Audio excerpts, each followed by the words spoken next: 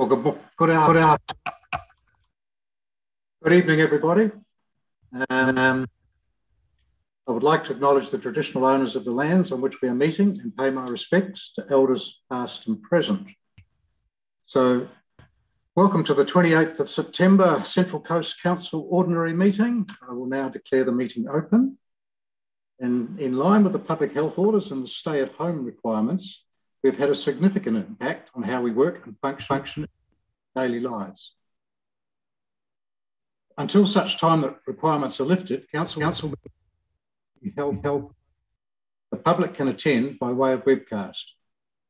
Tonight's meeting will look different to our viewers at home. To adhere to existing requirements, we have our team operating, and we're in the safe environments. Operating council meetings can pose challenges, and I may after during the meeting by the chat message. It is a changing way of working for us, so thank you for your. We may experience some technical issues to navigate our work this evenings, and if we do, I ask that you please be patient with us. I think we have an echo at the moment, so hopefully that will be fixed shortly. Just to remind people that this meeting is being webcast, I remind those participating in the meeting via Zoom that your image and what you say will be recorded and broadcast live to the public, so please be mindful of this. You should avoid making statements that might defame or offend, and I note that Council will not be responsible for your actions. Please close any other programs on your devices as they can interfere with the sound. I'm just now going to make a few comments before we move into the meeting proper. Firstly, COVID, and as of yesterday, our outdoor pools have reopened, and teams across all of our facilities and venues are preparing to reopen in the coming weeks following the New South Wales Government's announcement of a roadmap to getting out of lockdown, and this is based around reaching the 70% double-dosed vaccination target. Council continues to support the advice issued by the New South Wales Government, and the best thing you can do to protect yourself and those you care about is to stay home, stay safe, and get vaccinated. The New South Wales Government has announced a roadmap to getting out of lockdown, as I said, about reaching that 70% and 80% double-dose vaccination. So there is light at the end of the tunnel. The latest easing of restrictions for fully vaccinated adults who live outside Sydney's LGAs of concern allows for groups of up to 5 people to gather for outdoor recreation like picnics and exercise. That limit does not include kids under the age of 12. All adults in those groups need to be able to show proof that they are double vaccinated. So as restrictions ease, Council plans to commence a staged full-time return to service. This will be done in a considered and planned way and will be governed by the public health order. It is important to know that this will be happen in a staged way, and more understanding is required in relation to the New South Wales Government's roadmap before decisions can be made. Unfortunately, new COVID case numbers continue to increase here on the coast, a further 29 today. Exposure sites are on the rise, and it is vitally important that everybody does their part in helping to control the outbreak of the Delta COVID-19 variant. All confirmed exposure sites are listed on the New South Wales Health Case Locations webpage. New South Wales Health is the responsible agency who can provide the most timely and up-to-date advice. I implore the community to remain diligent when moving about. If you need to leave home, mask up, check in and keep your distance, as community health is everybody's responsibility. So please keep yourself and our community safe. Council's now continuing to still deliver our interrupted essential waste collections, resource recovery and disposal service to our community, all with safe COVID protocols in place. One little somewhat bit of good news, although perhaps without a lot of effect, the New South Wales Government will be not applying the usual double demerit penalties this October long weekend, as most of us can't travel anyway or are too far away from home at this time of year. While there may not be double demerits enforced for this October long weekend, road safety remains important and the usual police presence will be out and about. Again, I want to remind residents to travel safely by wearing seatbelts, adhering to the speed limit, using child restraints and no illegal mobile phone usage. The public inquiry has commenced as of yesterday and that should run from the 15th of October through to the 15th of October, and it should be on screen between 10 a.m. and 4 p.m. I do understand, and I was one of the people affected because I did try to sort of watch it over the last couple of days, but I know the Commissioner has experienced technical difficulties in live streaming interviews. But I do need to reiterate that this process, including the live streaming of public hearings, is managed by the Commissioner and the Department and the Office of Local Government. And her administrative staff are all the ones that actually manage it. It is entirely independent of Council. For further updates on the public hearings or any other matters pertaining to the public hearing, please contact the Office of the Commissioner directly, or the details can be found on the Office of the Local Government website. So I wish them well in terms of trying to resolve their technical difficulties. I note tonight that open forum will not be conducted as there were no eligible requests to speak. I do want to remind community members that the open forum is not for raising matters that has already been determined by Council or matters that are part of a current consultation process, but it's rather a forum for raising new questions or new concerns. So please remember that if the Council has made a decision on it, it is not a chance to revisit it, and it is not about trying to get rescission motions or anything like that done. So with that, general comments, I'm now going to resume the ordinary Council meeting. I note that we have 4 community speakers registered to speak on items on the agenda, and I will call those members prior to the paper as it comes. Each member will be given 3 minutes to speak. A timer will be shown on the screen, so you will be able to keep track, and I will have to stop you once you've gone past that. The other thing we will do is that there will be a small break. So when a speaker has finished, given that we would like them to be able to hear what the responses might be, the webcast is in fact delayed, so there is approximately a minute's delay in the webcast, but we will just pause for a further 45 seconds to allow a person to come off there and log on and be able to hear the responses if there are responses to it. It's just an important point that we will do that, introduce that. So I'll move on to item 1.1, which is disclosures of interest. I have no interests to declare. I don't believe any of the staff are. If you have, just please you raise your hand. No, nobody has got any disclosures of interest. So I will now resolve to adopt the resolution as shown on the screen. Item 1.2, the confirmation of the minutes of the previous meeting. I now have read the minutes and I now resolve to adopt the resolution as displayed on the screen. Item 1.3, notice of intention to deal with matters in closed session. There are no matters to discuss in closed session, so I will now resolve to adopt the resolution as displayed on the screen. We now move into the more formal part of the agenda. And item 2.1 is a regular item that we have on our monthly reports. And this is the monthly report for August. And I would like the Chief Executive, Mr. David Farmer, to actually just take us through some parts of this report and make some comments, because I think it's very important that the community does understand how we have kicked off this financial year. Thank you, Mr. Administrator. This is the second month of regular monthly financial reporting to Council, which will be, I guess, an institution as we go forward over the next little while. We went into this year with a plan to turn around the organisation's financial performance. Given 2 years of major losses, totalling in excess of $150 million, which required $150 million worth of emergency loans to ensure liquidity and enable Council to pay its staff and suppliers. Council developed a financial repair package that enabled the Council to begin to trade positively and allow it to recharge its reserves and pay out the emergency loans. That solution was finding the approximately 70% in cost reductions and approximately 30% through increased rates. 2 months into the year, we can see that this approach is on track. Council is showing a year-to-date operating surplus of $8 million versus a budget of under $3 million. This is underpinned by just a 3% increase in total income but a 15% reduction in cost year to date. Importantly, there's been a 31% reduction in employee costs and a 32.2% reduction in materials and contract costs against actual expenditure for the same period last year.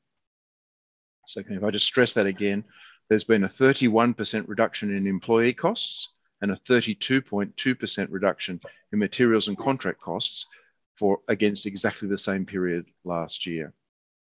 Last month, I showed a graph that showed the weekly payroll for the same time last year, as well as the weekly payroll for each week of the current year. We've now added a grey line to this, which is the 2015-16 year straight after the merger. So if I could just have that graph. And what we can see on the screen is the weekly payroll. The yellow line is last year, the full year last year, and you can see towards the end there were major restructurings and that numbers were bouncing around, but you can see on average it was bouncing around the $4 million rate. You can see the blue line. The blue line is this year to date.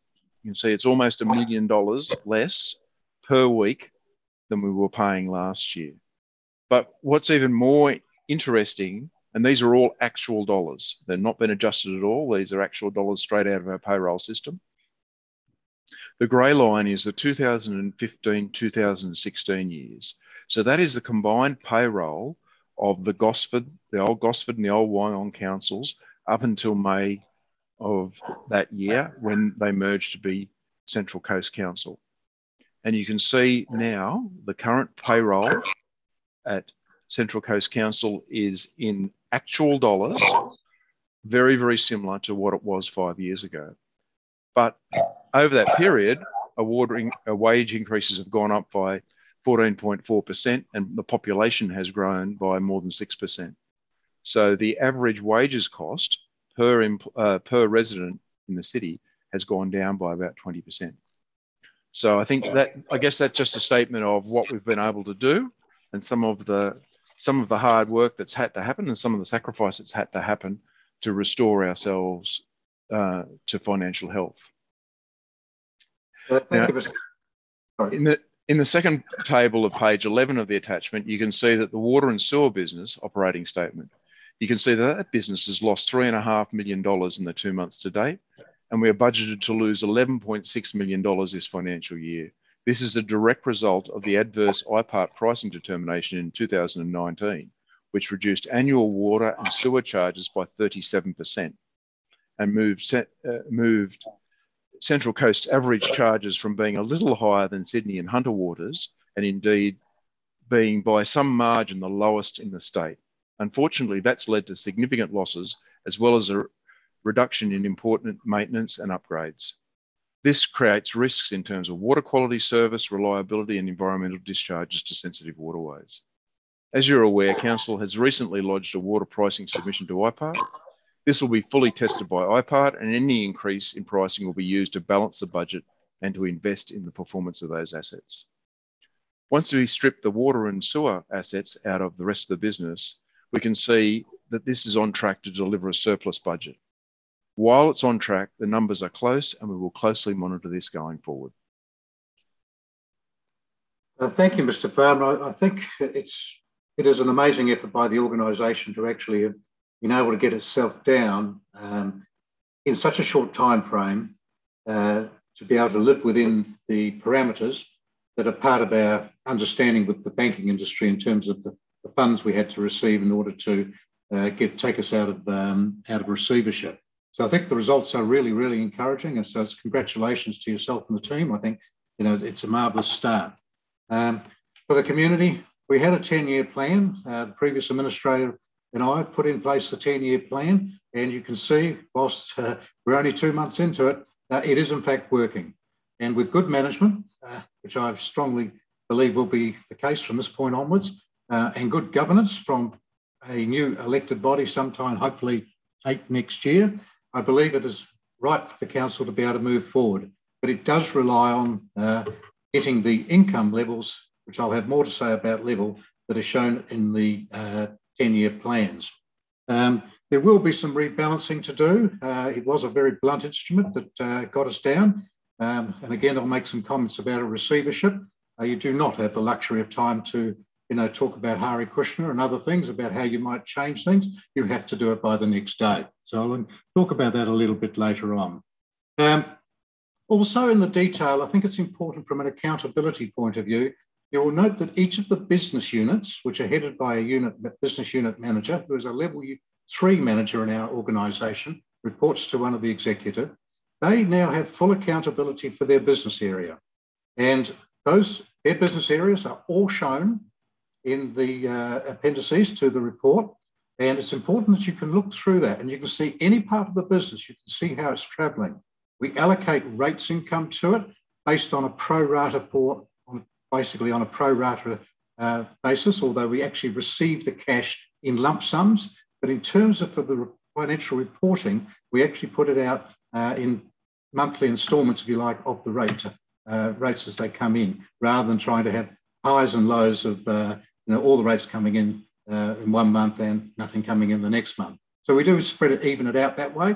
So each of the unit managers has to manage their expenditure according to where they are, and they have to forecast where they're going to end up the year. So those unit managers there are now fully accountable for delivering the results that we're now achieving. And I have to commend them because right now we are, achieving the right results.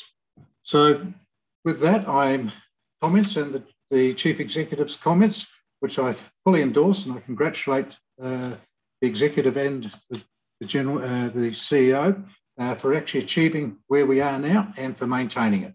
It's a good job, and I think it augurs well for the future. So with that, I'll adopt the resolutions that is shown on the screen for item 2.1. We'll now move to item 2.2, which is the investment report. Again, this is a regular monthly report, and would like the Chief Financial Officer, Ms. Scarley, to actually speak to that. Thank you, Mr. Administrator. The August 2021 investment report on page 2 provides a breakdown of the funds that Council has by the 5 different funds, being the General Fund, Water Fund, Sewer Fund, Drainage Fund, and Waste Fund.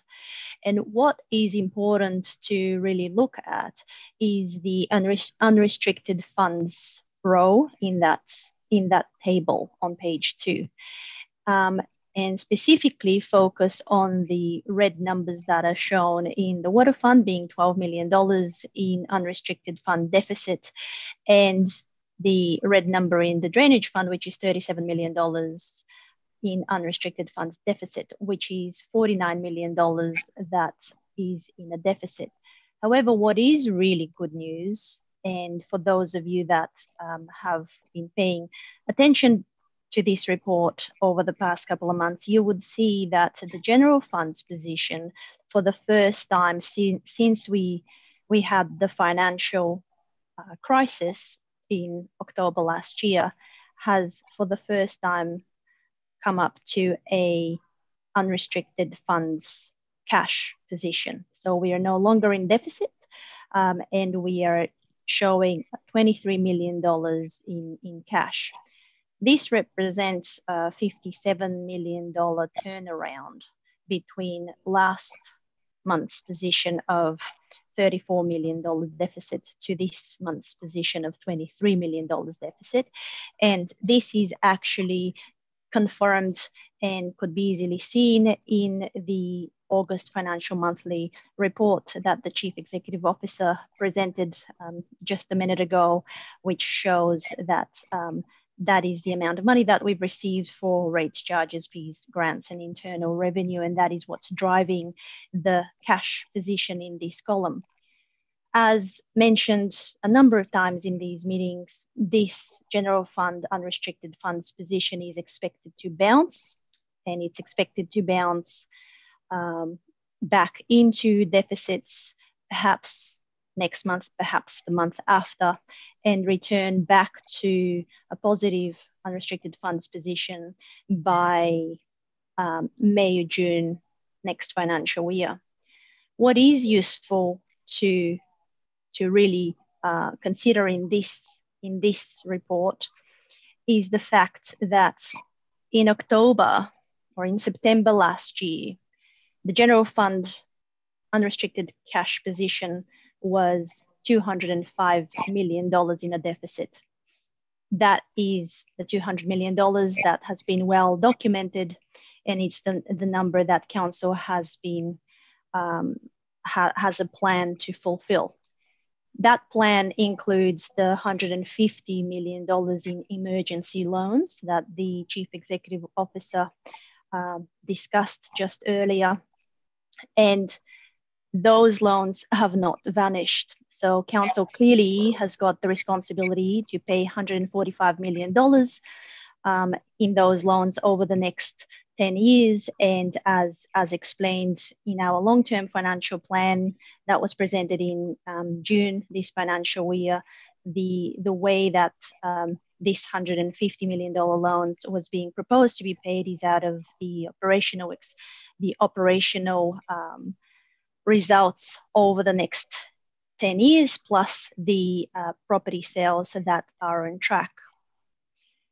This plan obviously will not be able to be accommodated with the current temporary special rate variation of 3 years, because the plan expects a 10-year special rate variation holding, because that's the only way that we are able to repay those loans. And that is the basis of the special rate report that will be considered in the next report, but it forms the basis and informs really the direction that this council is proposing in this space. Clearly, there are only two ways that this could be solved. We either get more revenue or we cut costs further. There's no third way of fixing the problem. So it would be irresponsible for council to not put the option of continuing the rate variation for the 7 years to fix the unrestricted cash deficit and be able to pay those loans.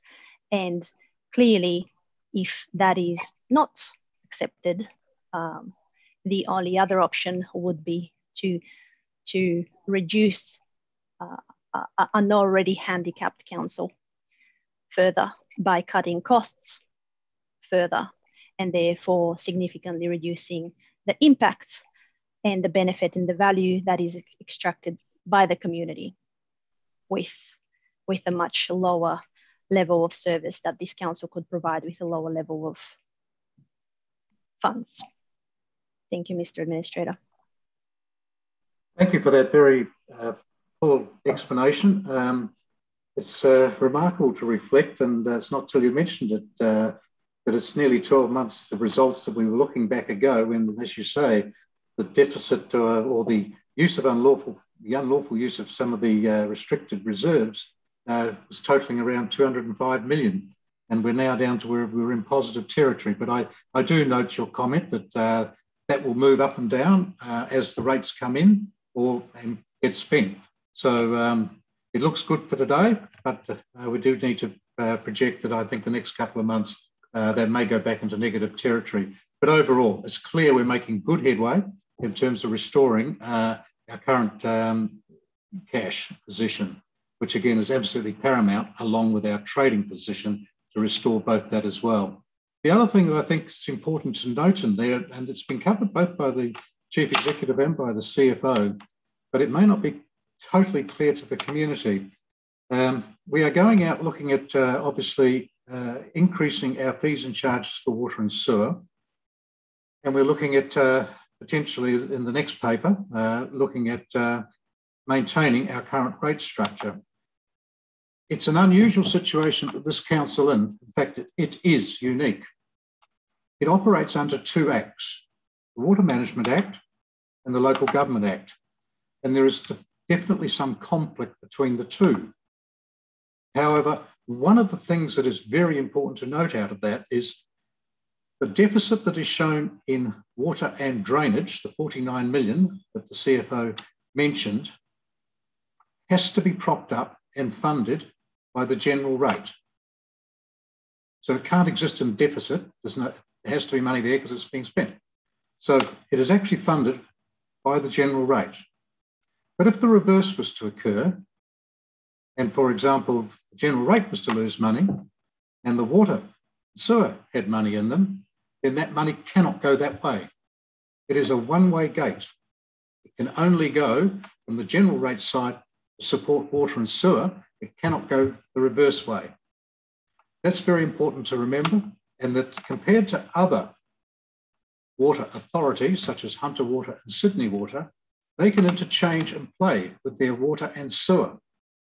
We can't in local government because we're restrained by the Local Government Act. So I just want to point out that there are some, without trying to make it overly complicated, there are some barriers to us being able to operate as flexibly and as freely as we would like, simply due to the two acts that govern our financial reporting. But with that, I think it's pretty encouraging, the fact that we're making progress, and I'm very pleased to see that we've got it pretty much under, I'll say under control. We know where we're going. We have the plan and it's working. And I think that's great. So with that, I will now move the resolutions as shown on the screen. And I will just note particularly resolution 3, because it is important that where we have to actually nominate, that we are occasionally having to use internally restricted funds to meet any deficit. And that we're having to do in this case to meet the deficit of water and drainage of the 49 million. So we can do that on a monthly basis. You will see that appearing in the resolutions. And that is just to make sure we're legal. The council can resolve to allocate internally restricted. It can't do it for external, but it can do it for internally restricted. So we just do that every month just to cover off the fact that we are still balancing things up and down as we go through this rebuild period. So with that, I do resolve to move all those and adopt all those resolutions that are shown on the screen.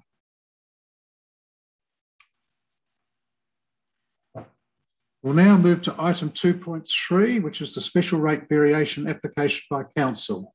Now we have two speakers there, so I'd just like to remind the two speakers, Mr. Joy Cooper, who will go first, and Mr. Kevin Brooks, who will go second.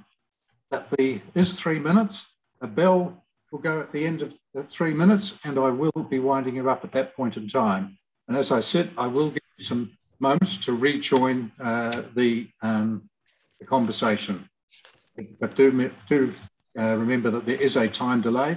So when you come back on, you'll actually won't have missed much, but I will give you some extra time there to come back on. So with that, we'll ask Ms. Joy Cooper to come on, please. Thank you. I wonder if the administrator made his morning coffee to click on the Office of Local Government's YouTube channel at 10 a.m. yesterday and today in time for the commencement of the Central Coast Council public inquiry. I wonder if as a non-resident of this region, he felt the level of indignity that I and many others in the community felt. We were promised a public inquiry, a full and fair investigation of what occurred at Central Coast Council between 2017 and October 2020. The New South Wales Government, the Office of Local Government, thought so little of the people living on the Central Coast that they treated us with utter contempt yesterday and today. We've been made many promises since 2015 when this New South Wales Government started its Fit for the Future push. We were promised there would be no forced amalgamations, yet our councils were sacked. We were promised the Central Coast Council Mega Council, one of the largest in the country, would gain access to enormous amounts of funding and would save money for residents and ratepayers. Yet here we are 6 years later in administration, in debt, and facing another round of rate and water rate increases.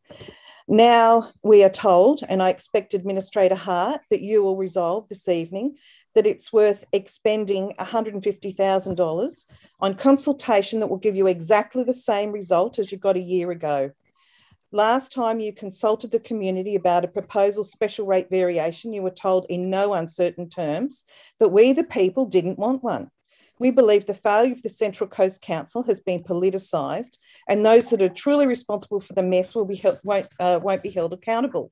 As usual, the proposal to form a randomly selected community reference group to assist the process to either getting a special rate variation or cutting services if you fail is very light on detail. How many people? How will they be randomly selected? Will random selection result in the group being representative of the demographics and psychographics of the Central Coast community? How exactly will $150,000 be spent? Is there a project plan with a budget that we could see prior to you making the decision tonight? I understand that IPART places a great deal of emphasis, perhaps too much, on how a council asking for a special rate variation indeed engaged with its community. It's more about the process than the substance or the outcome.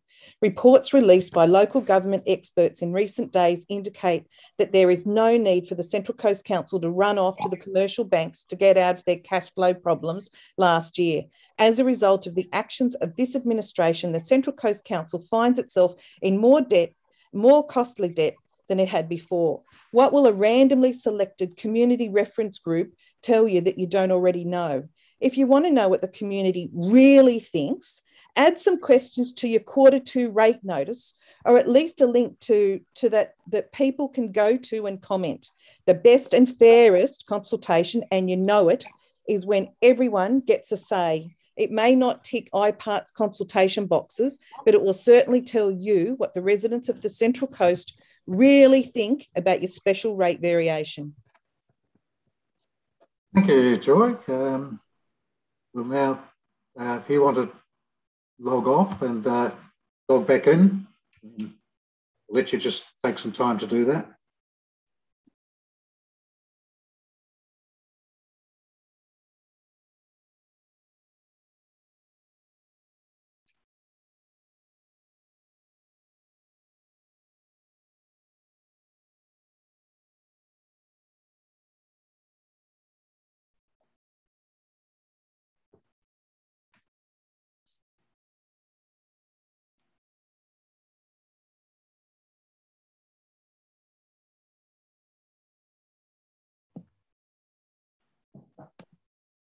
Okay, we'll see if Mr. Kevin Brooks is available.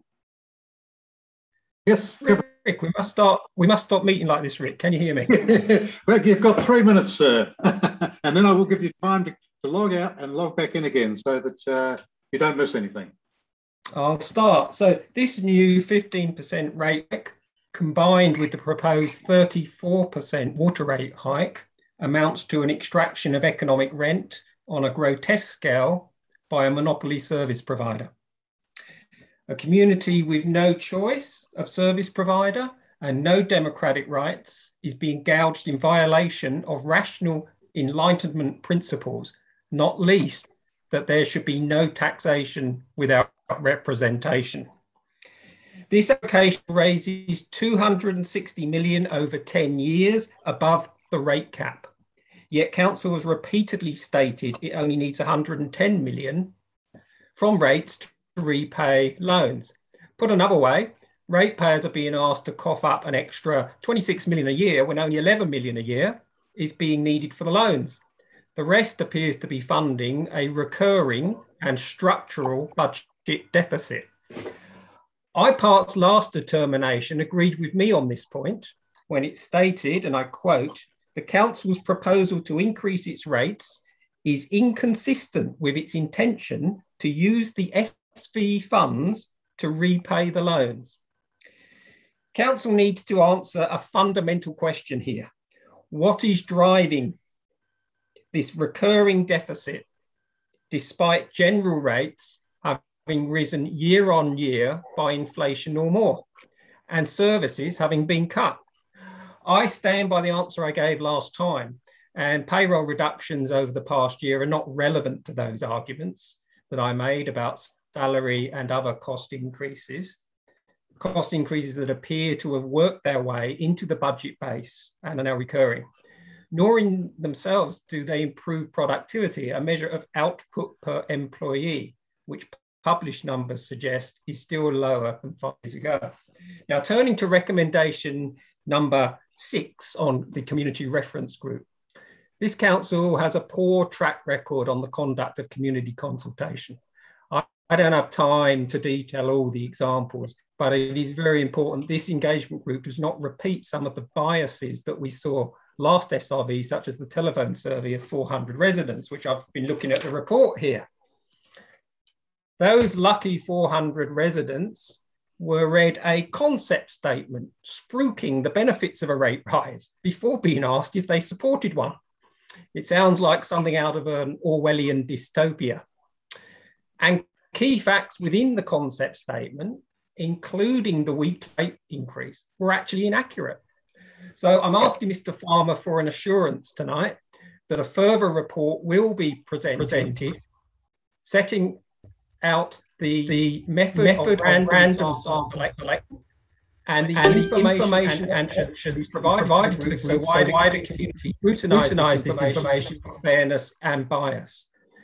But at the end of the day, the only consultation that will count will be an election be held before this rate hike can be implemented. And it won't be a contrived, controlled focus group debate based on a false dichotomy between rate hikes and service cuts. Efficiency, productivity, and the costs of the bureaucracy will be part of that debate. Thank you, Mr. Brooks, for that. You might come in under 3 minutes there, Rick. Yeah, no, you're well and truly past the 3 minutes. The bell went, actually, I gave you about an extra 20 seconds. Oh, okay. Well, I appreciate. I'm very in that case, I appreciate it, and I would like to thank you for that. I feel like not had the rub of the green in previous ones, so I thank you for that very much. No problem. We'll give you a few minutes now to go offline and come back on.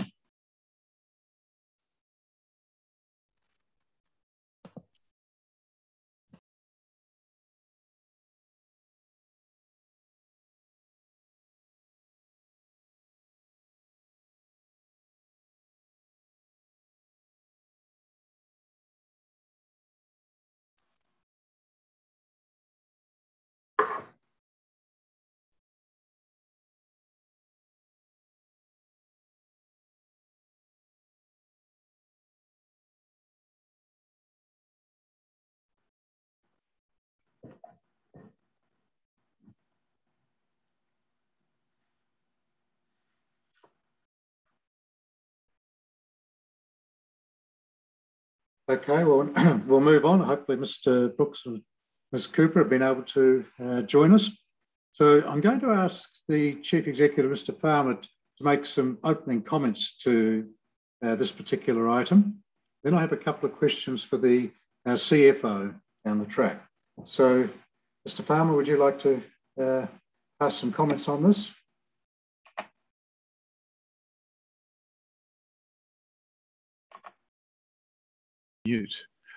Last year, at the height of the financial crisis, Council applied for a special variation to rates to generate 13% above the 2% statewide rate peg and to remain permanently in the rate base. After considering that, IPART provided Council with an increase as requested for 3 years only, and saying that during this 3-year period, the Council will be able to implement its proposed business recovery plan and can consult with its ratepayers regarding appropriate service levels and, if required, apply for a permanent special rate variation. It's fair to say that the most recent experience with IPART last year was in the middle of the financial crisis, and the resultant application created a considerable amount of concern and anger amongst the community. That's being borne out in the public inquiry that's on at the moment. It was difficult to have a calm and reasoned dialogue during this difficult and urgent time when Council was struggling to secure private finance to allow it to be able to pay its staff and its suppliers. But Council has now come out of a period of extremely significant restructure with a vastly lower cost structures, and I explained a little bit of that in the earlier matters on the report today. Both our materials and services costs year to date and our wages year to date are 30% lower than last year. It's on track to achieve its budget targets as outlined in the first report on the agenda, and it will be able to service its general fund loans provided its water and sewer business is given a pricing outcome that enables it to break even. And as I identified, the water and sewer business is currently at a loss due to the fact that our water pricing is considerably, by far, the lowest in the state. However, Council faces a substantial fall in income in a little under 3 years' time. It should be noted that Council's 10-year financial plan not only requires a positive trading performance, but in order to repay restricted funds and the emergency loans, a substantial surplus are required for the next 10 years. However, Council faces a substantial income loss in less than 3. There is currently a public inquiry underway into the financial crisis. Without prejudging its findings, I believe it will find that leadership failed to appreciate the financial risks facing the Council, and when they did, failed to take decisive action to address this. So the current leadership of Council now face a similar scenario, where Council will face a significant decrease in income. As a result, the Council either needs to take action to secure that income, or alternatively adjust the business to cope with the loss of that income. And if we do have to cope with the loss of that income, it will require both the loss of staff and services. And I should stress that Council has had major cost reductions and restructures recently, and while some ongoing efficiencies will continue to be found, these, it would be anticipated, will be reinvested in gradually returning some of those services that have had to be cut in the most recent budget. So, as suggested by IPART, it's proposed that we undertake a process of consultation with the community to explain the pros and cons of retaining the current rating structure and maintaining and slowly growing services, or conversely, having what would be around 11.3% rate decrease and seeing a range of Council services reduced. So the report proposes that we notify IPART that we wish to undertake a SRV process to maintain the current rating levels for another 7 years on top of the 3 already granted. It should be noted, and as Mr. Brooks mentioned, even if this is approved by IPART, the future rating levels will be set by the Council of the day. The levels set by IPART will be the maximum, and the elected Council is able to set any level up to that. Thank you, Mr. Administrator. Thank you, Mr. CEO.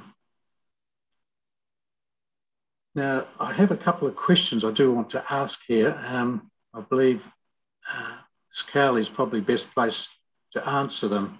The first one is, Mr. Brooks mentions in his conversation that we haven't made any progress with efficiency gains. I believe just even in your area alone, there's been some quite substantial gains made in the last period. Would you like to just make any comments around what has actually been achieved, just so that we can, relieve Mr. Brooks of one of his anxieties? Thank you, Mr. Administrator.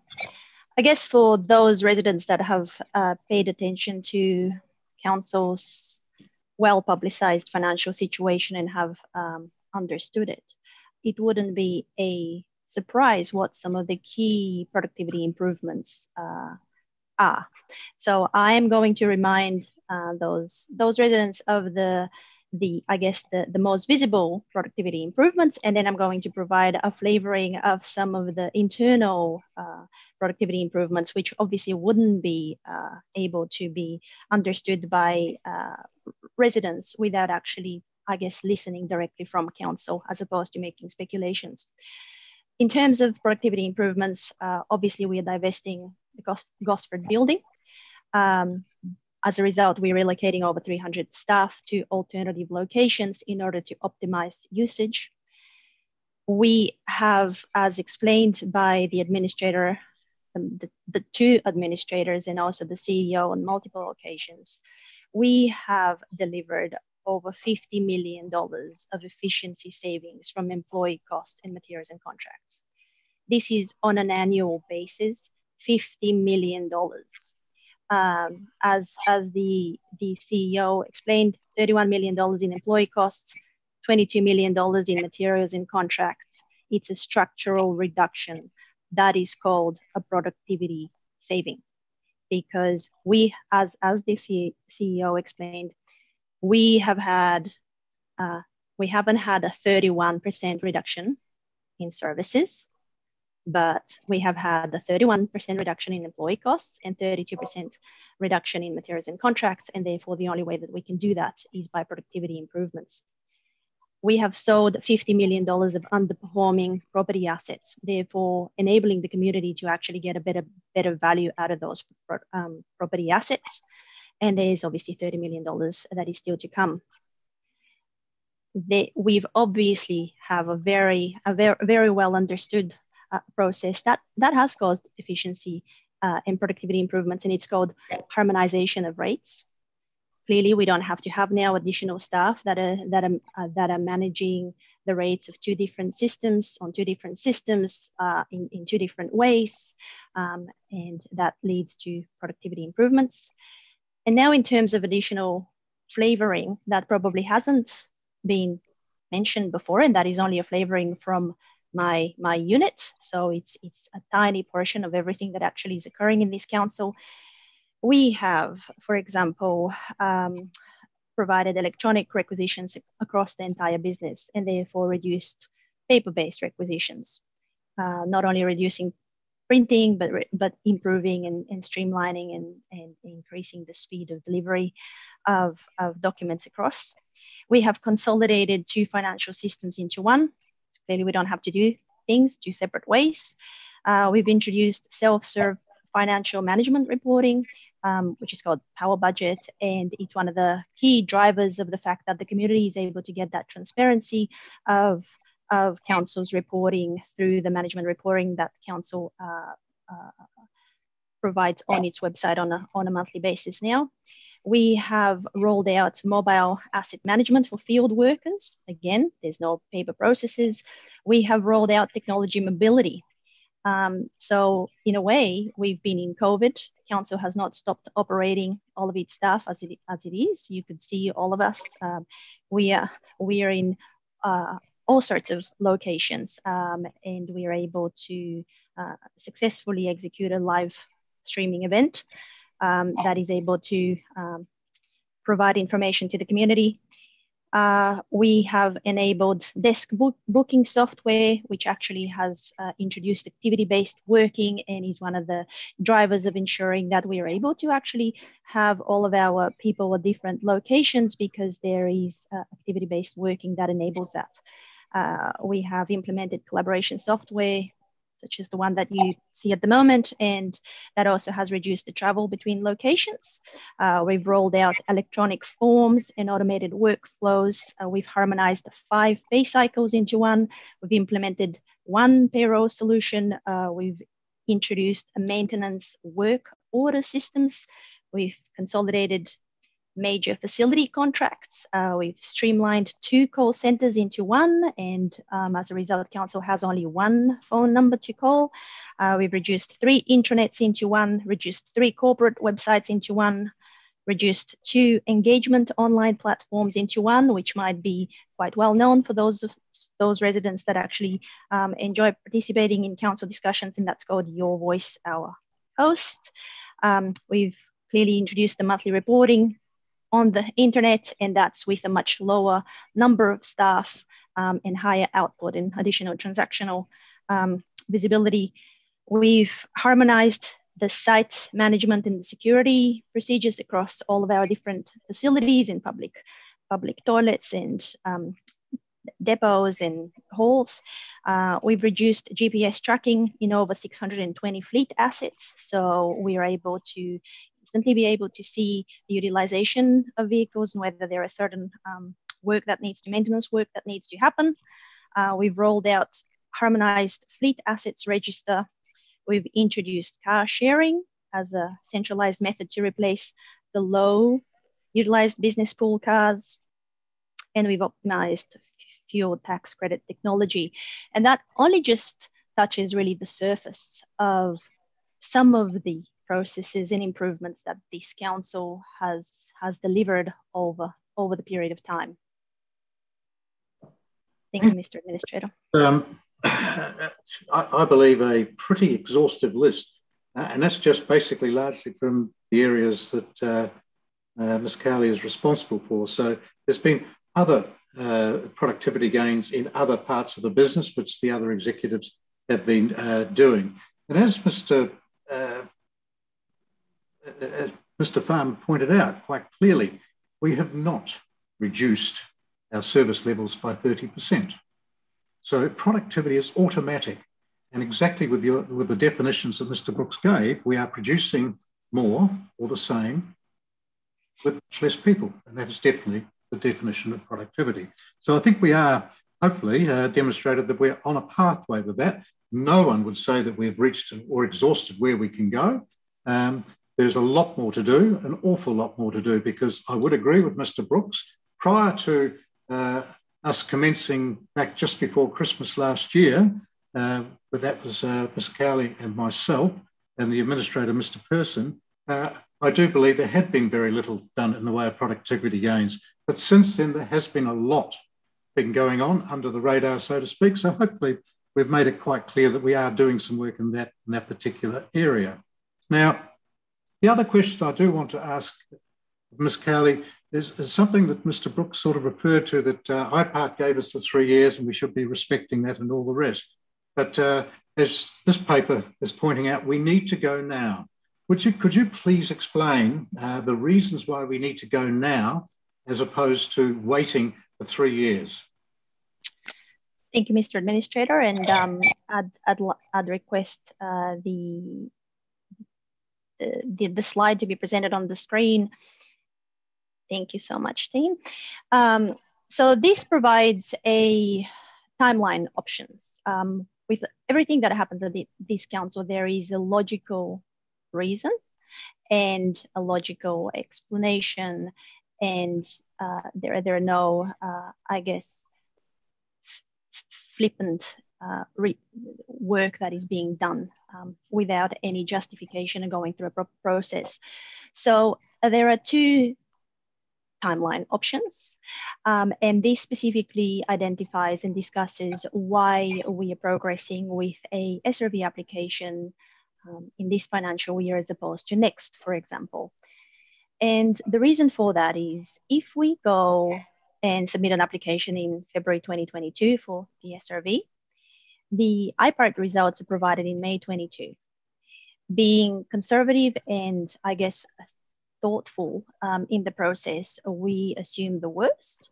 And so if the IPART determination is that they would not provide council with a 7-year extension or maintenance of the SRV, existing SRV, then council will need to commence a restructuring process in June 2022. Having had the benefit of a very similar in size restructuring process that council undertook at the beginning of this financial year, we do know that this process will take 6 months. So if we start the restructuring process in June 22, then the restructuring will be completed by December 2022. I'm sure that Mr. Brooks and other financiers will be well aware that in order to secure a finance loan, you need to provide a financial history, especially in a situation when you have a significant reduction in costs. And so the banks, in our case, the banks that have provided us the emergency loans that the CEO has discussed, they require at least 1 year financial history to rely on to ensure that council has got itself in a situation where the proposal of our reductions have actually not only been budgeted for, but they have been lived in. And in order to provide that 1 year financial history, that will mean that between December 2022 and December 2023, when the loan comes for refinancing, we would be in a position to be able to justify why we are able to refinance it. Clearly, the second option, which starts with the orange view, and it's going into the SRV process for February 2023, that ensures that then the IPART results come in May 2023.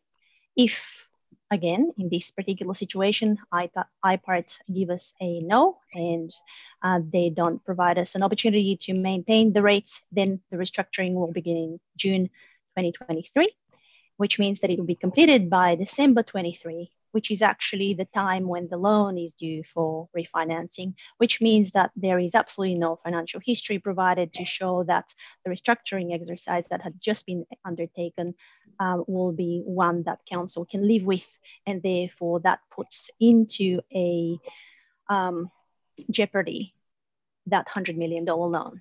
Why? Because council has got 4 major banks to borrow funds from.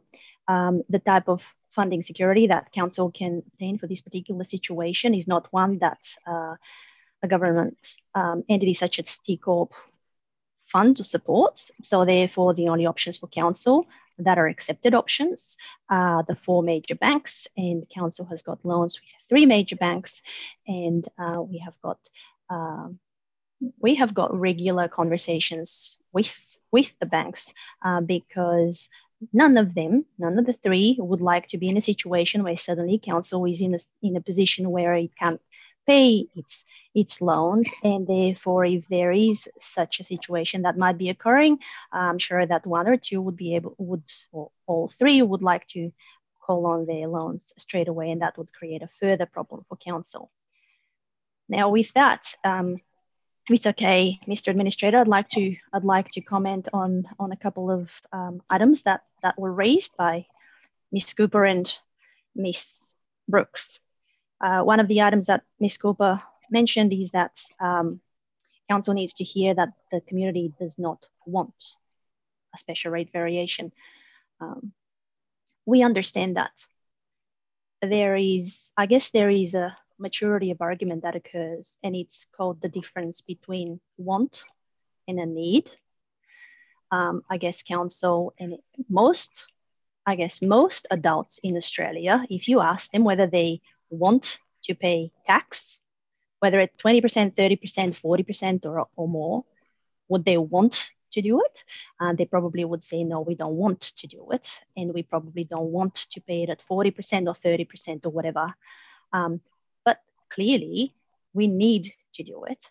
And the point of this exercise of actually going through a external process of randomly selecting people, and yes, it is going to be random selected by an external provider that would ensure that the process is independent, and therefore the selection would ensure that there would be a fair representation of sex, demographics, psychographics, and everything else statistical required in order to ensure that that selection is a statistically proven and acceptable process. Then what council is going to ensure is that we provide the information that would enable logical people that would have the open mind to understand the situation and the explanation, to then be able to make an informed decision based on logical reasons and rational reasons, rather than emotional reasons of we don't want something. This is also the reason why when we provide a survey, we have to provide a explanation and logical reason to that. To Mr. Brooks' point, this is not spruiking when we do a survey. The surveys are undertaken by professionals whose job it is to do surveys and to provide that level of independence. And as a result, the information that is provided is actually statistically correct, and it is the logical reason as to why council requires or needs something. The question that was raised by Joy Cooper was, is there going to be a project plan? Absolutely, there is a project plan. This process and this council, as numerous times it's been said that there is bureaucracy, or part of the definition of bureaucracy is that you have to jump through a lot of hoops and follow a lot of processes, and therefore there is no random work that can occur without a proper project plan and defined reason of expectation to that amount of work that we're trying to achieve. There was also the comment that we didn't need to run to the commercial banks based on a external report. Again, as you might know, not everything that is posted in the media is informed correctly. So the suggestion that council cannot or did not need to run to the commercial banks. The only thing that it does prove is that the person did not understand the regulation requirements by the OLG placed on this council. In terms of Mr. Brooks' comment about monopoly service provider, that is the reason why we are regulated under IPART. There is most water and sewer providers are monopolies. That's why there is Hunter Water and Sydney Water. There's not 3 different Hunter Water versions, but that is the reason why you have an IPART regulator to ensure that that occurs. The concern around lack of consultation by an elected body, clearly the SRV application will still apply for a period in 3 years' time when an elected body is actually operating at council, and therefore they have got the ability to change that decision. And I think finally what I wanted to clarify was that there is this,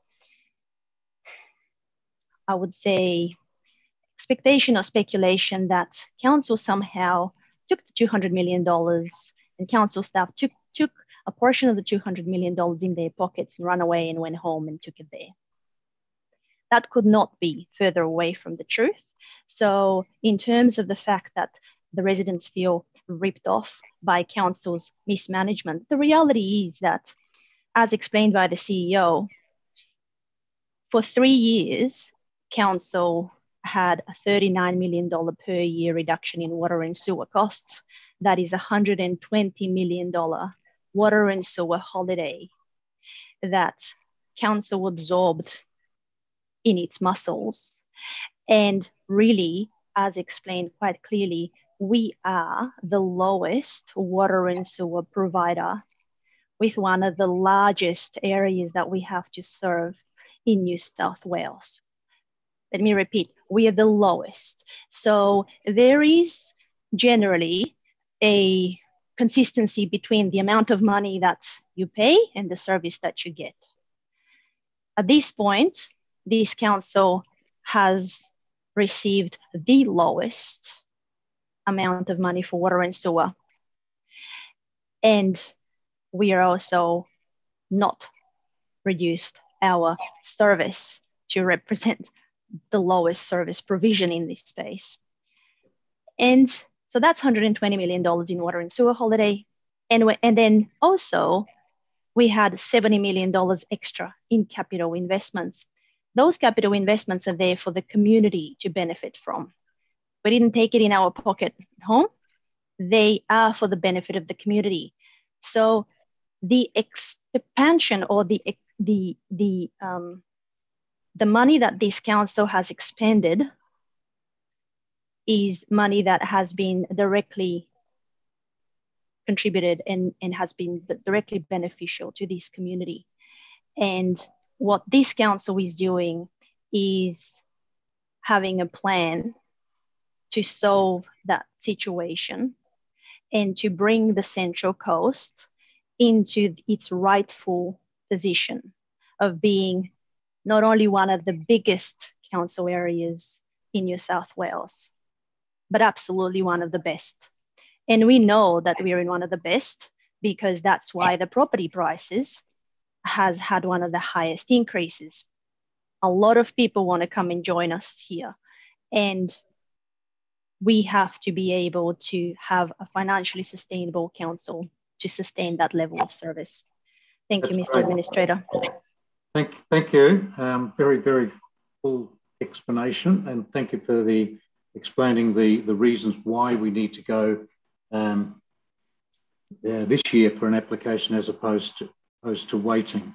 Now, I'll just sum this up and then we'll move on. But just in short, I think between the CEO and the CFO, they've done a more than adequate job trying to explain to the community just where we sit and where things are. But just hold that slide for a moment. I'll use that in a moment.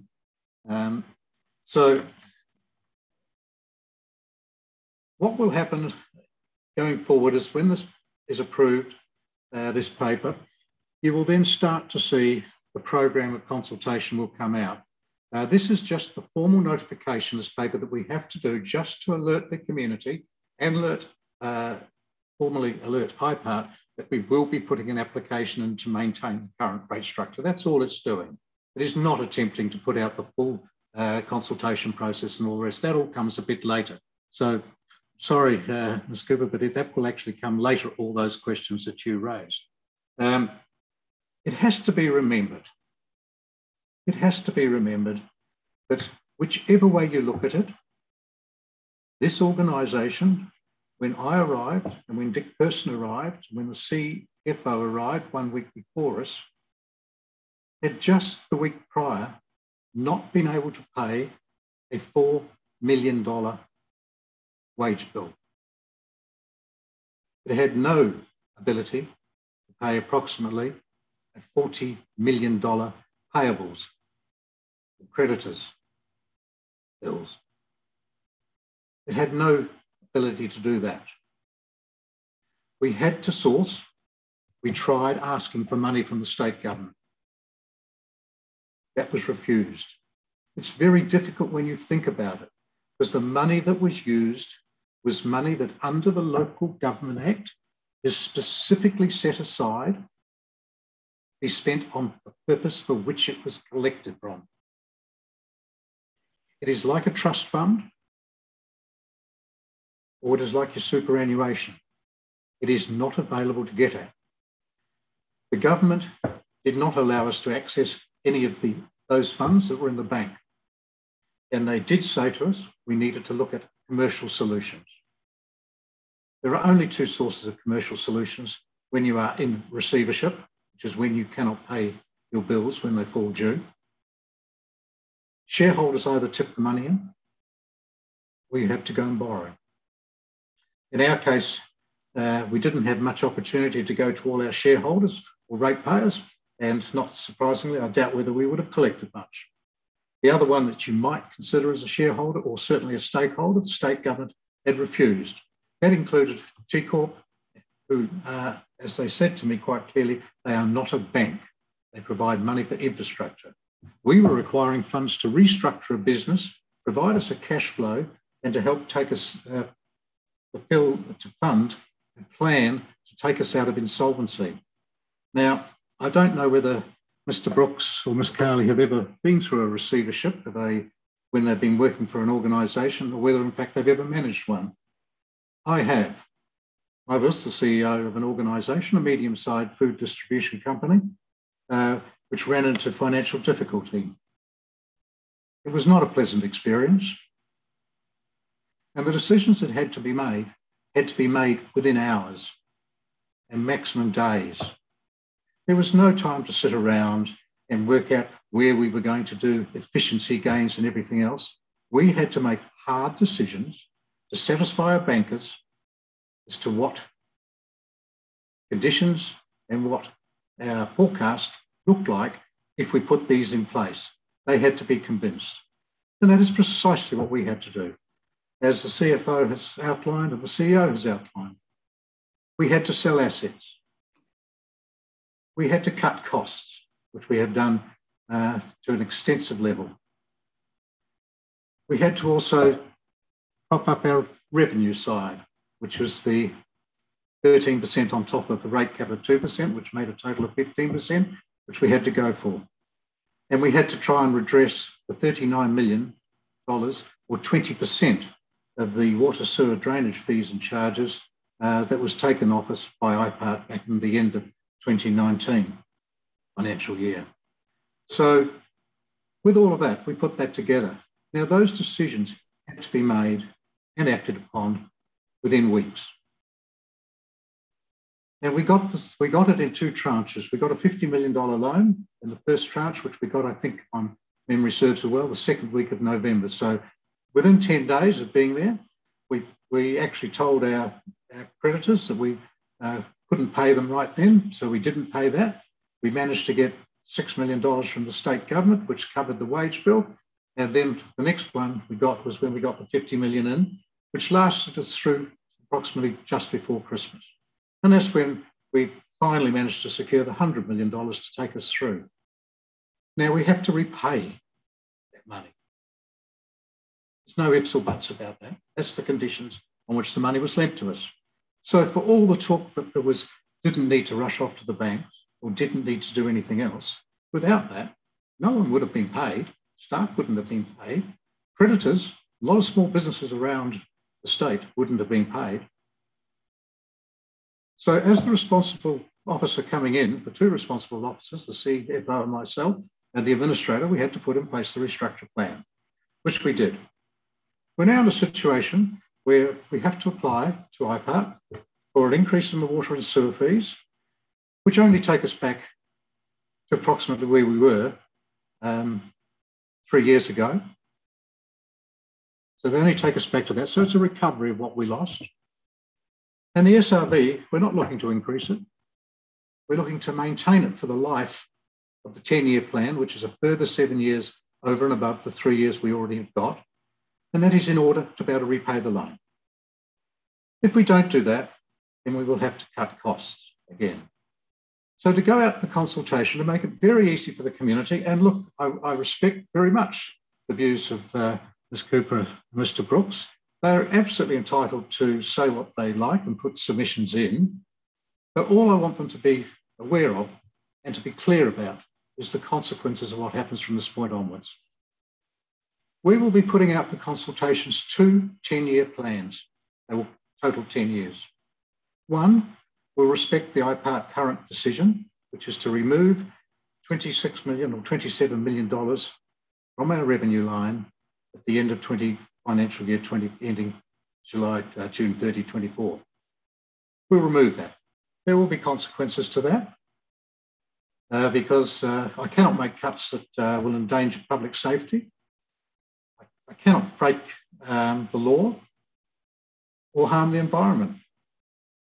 So as a result of that, many of those costs and service will be targeted to include the culture areas, theatres and so on, sports, community services, economic development, things like tourism. We will not be able to partner with the state or the federal government on new projects because we won't have a capacity to do that. So the 2 plans, the other plan is that we stay as we are, so the current service level. And as Mr. Farmer pointed out, I would fully expect that we will get more productivity gains and there will be more money to be able to improve the services from where they are right now. And furthermore, the final determinant will be a new government, a new council, when elected, I hope towards the end of next year, will be able to either implement, if we were successful with the IPART reviews, or not implement. That will be open for them to have a discussion with the community. But my job is to keep the organisation afloat. So there will be 2 options. Go to the community. One, to continue as we are. The other, to reduce costs. So when we get the IPART determination as a result of them talking and discussing with the community and our feedback from the community through our consultation process, if the IPART decision is that they cannot agree to support our request to continue or maintain current rate structure, then we will, as you can see from the SRV timelines, we will have to start restructuring and taking approximately $26, $27 million off our costs in order to have a trading history to be able to renew those loans in November, December, 2.5, just a bit over 2 years' time. We've got to renew those loans and we will need to go to the banks demonstrating that we still have the surpluses and the capacity to repay. If we can't demonstrate that, they will ask for their money back. So I cannot risk, as the administrator, I cannot risk the organisation not taking in cognizance of the risks in front of us and not taking action to make sure that we are protected.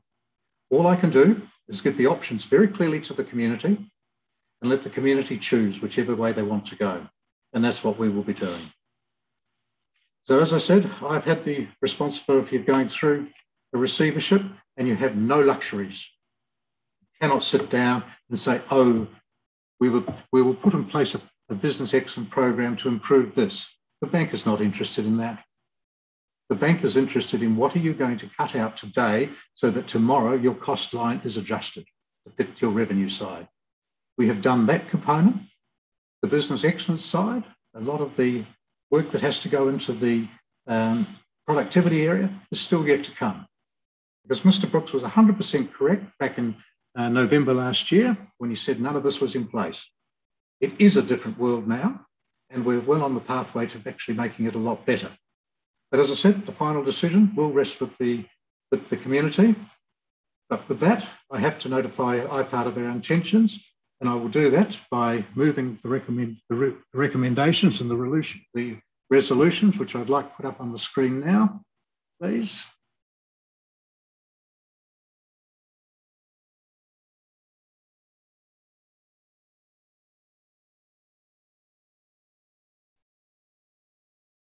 So these are the resolutions for item 2.3, the special rate variation application. And with all that commentary, I will now move all of those and pass them as a resolution of council. Thank you.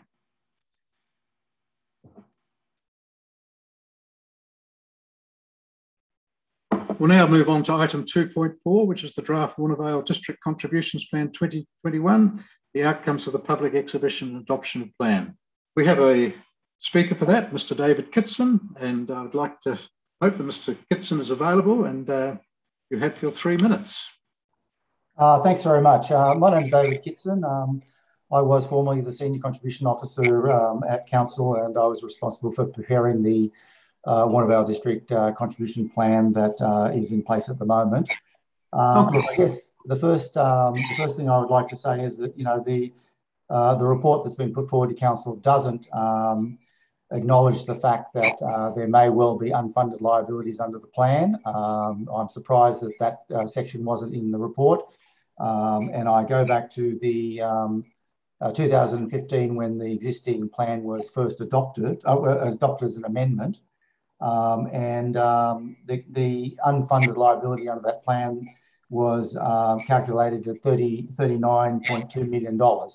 So that is basically, you know, when all development happens in the Warnervale district area, and you've done as much as you can, you're still going to have $39 million worth of works that haven't been completed and have to get funding from elsewhere.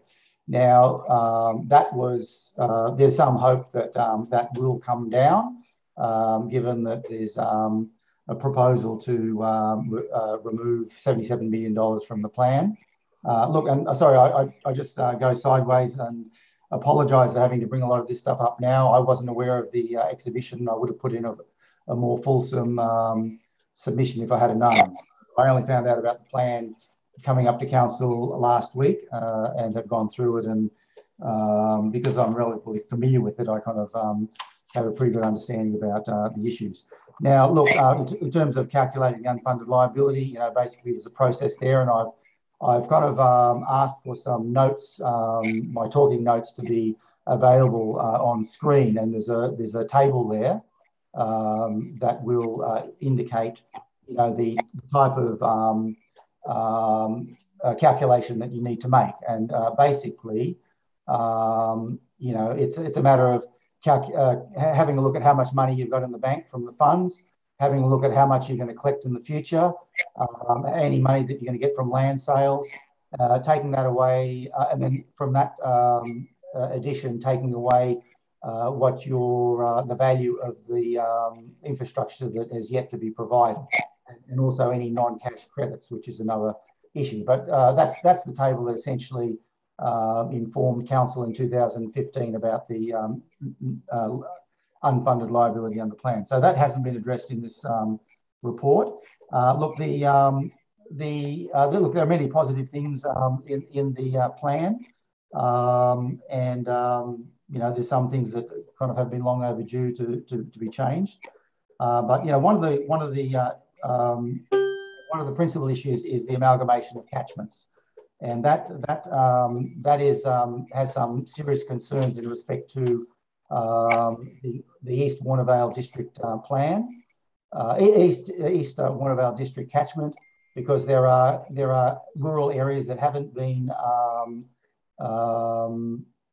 zoned, and for which the development infrastructure has not been calculated for that. So including that in the overall catchment potentially in the future will lead to an unfunded liability. And I can explain that by saying if there was a 10 million, if during the rezoning process, it was identified that there was $20 million worth of... Mr. Kitson, you've used your 3 minutes. I'll give you another 15 seconds so just to wrap up. Well, there's some important issues here that really are just going to go by the way unless you give me just a little bit more. Look, I guess... I can give you another 15, 20 seconds just to wrap up, but I can't give you any more. It's not fair to other speakers either, you see. Look, I guess the issue is that there's certainly one of the costs for the rehabilitation of the floodplain is totally inadequate. There's a $900,000 figure. Well, council had some $15 million they calculated in 2016 for that work. But the issue really is the combining of a lot of catchments that have different characteristics, and there's potential for unfunded liabilities, especially in respect to the area. I think I picked up the main point. Thank you, Mr. Kitson. North of the Warnervale Town Centre. Yep. Thank you. I certainly appreciate your knowledge, as a next staff person, and thank you for taking the time to come in and put together a table and so on. I'm going to certainly ask Mr. Cox to respond to the points you've raised as he talks to the paper.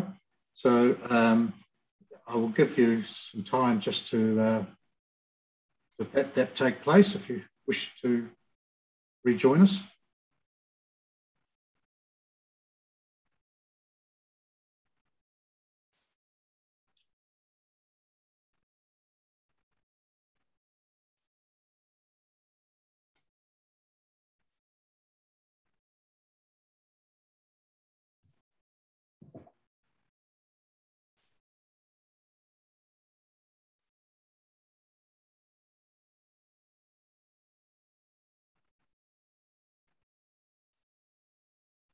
Is Mr. Cox available?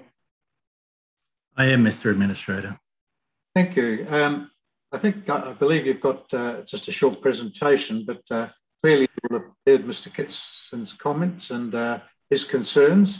I would certainly be interested to understand what your response is to the concerns he's made. Sure. Largely around the unfunded liabilities.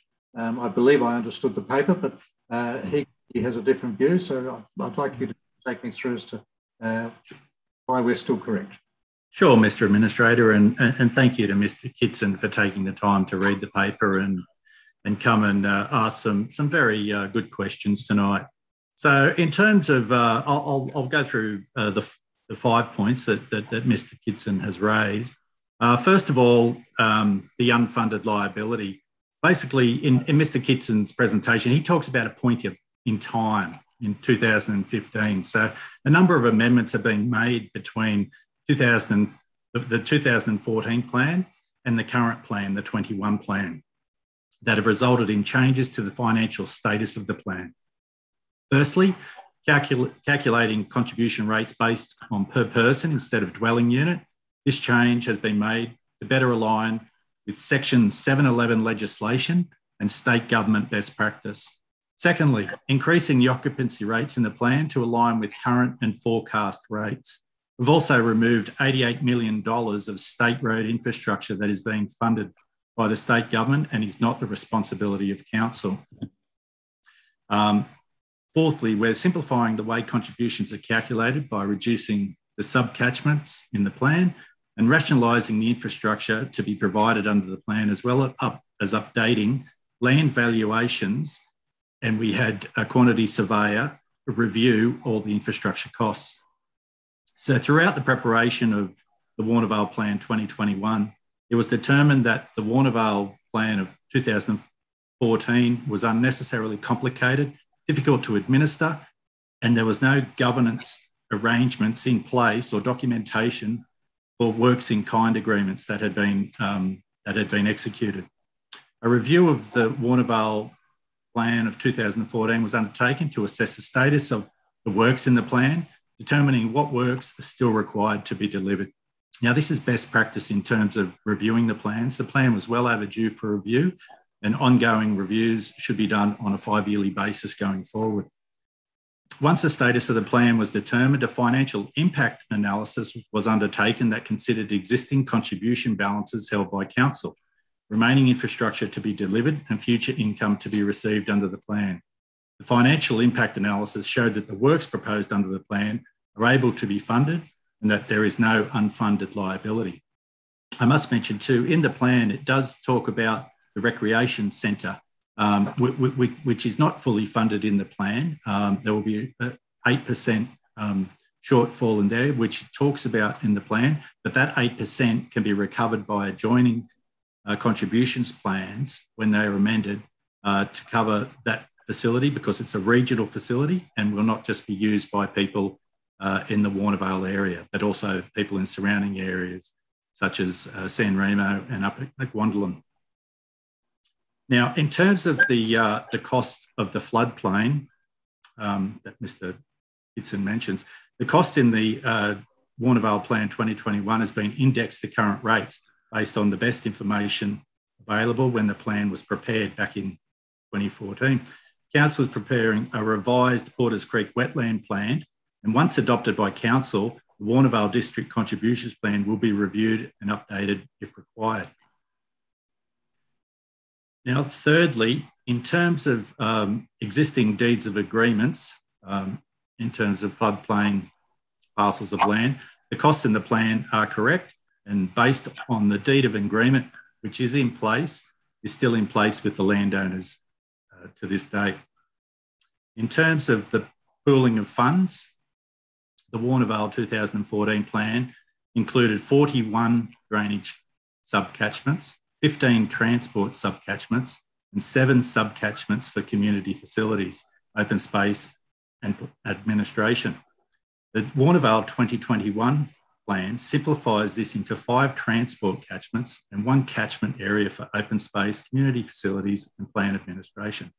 While the pooling of funds is allowed through the plan and via ministerial direction, the reduction of subcatchments allows funds to be collected more broadly for each category and works prioritised and delivered with surrounding development. Having separate subcatchments complicates the process as contributions are collected for specific projects in each specific catchment area. Not dissimilar to the fact that we've got 53 contributions plans in place, which makes it an absolute nightmare for developers or people trying to use the plans. And the next phase following this review of this plan is to look at repealing a number of those existing contributions plans, which will come to council next month. And lastly, there is the talk about the risk of mixing 3 different types of catchments together. The Warnervale, as I said before, the Warnervale 2014 plan was unnecessarily complex with multiple subcatchments, making the plan difficult to administer and also difficulty for the community and developers to calculate the required local infrastructure contributions. The Warnervale 21 plan has reduced the administrative burden on staff by combining the catchments in the plan, simplifying in the way contributions are levied and allow for easier tracking of income, expenditure and development approvals. So I take it from that you are confident that there are no concerns that been raised by Mr. Kitson that we need to be aware of at this point in time. It sounds to me that I think time has moved on from 2014. There's been a number of changes and clearly we do want to simplify contribution plans. That's something that I have to say in my previous roles I've seen as a must do to simplify the number of contribution plans to be able to give maximum flexibility. That's correct, Mr. Administrator. The staff identified a number of the planning assumptions and social planning projections were incorrect in the previous plan, and also to a number of errors and They've gone through the due diligence process of getting qualified professionals such as quantity surveyors to review the plan, and they've gone through the plan line by line in terms of those infrastructure projects to remove those that are state government responsibilities and to look at the costs of those that we need to deliver for the local community. And as I've said before, the next phase of reviewing this plan will be looking at the Porters Creek wetland review and see what changes it can be made to get more beneficial environmental outcomes for the Warnervale area. That's good. Look, I feel comfortable with that. So do you want to just give the community just a little bit of a brief explanation, just exactly what the plan means, what you've actually done? Sure, Mr. Administrator. In terms of the context of the Warnervale Contributions Plan, the planning of Greater Warnervale is being undertaken by the Council to guide future sustainable development. Greater Warnervale is an extensive area of 3,900 hectares that covers the suburbs of Warnervale, Wadalba, Hamlin Terrace, Wingara, Wallara, and Halloran, together with sections of Wyong, Camwell, Wyonga, Tuggerawong, Tacoma, Charmhaven, and Gilby. So basically, it's our biggest plan, and it carries the most amount of infrastructure projects to be delivered for the growing greenfields community of Warnervale. The Central Coast Regional Plan that includes Warnervale as a new strategic centre, which along with Wyong and Tuggerah make up the Northern Growth Corridor, a priority location for service and business growth.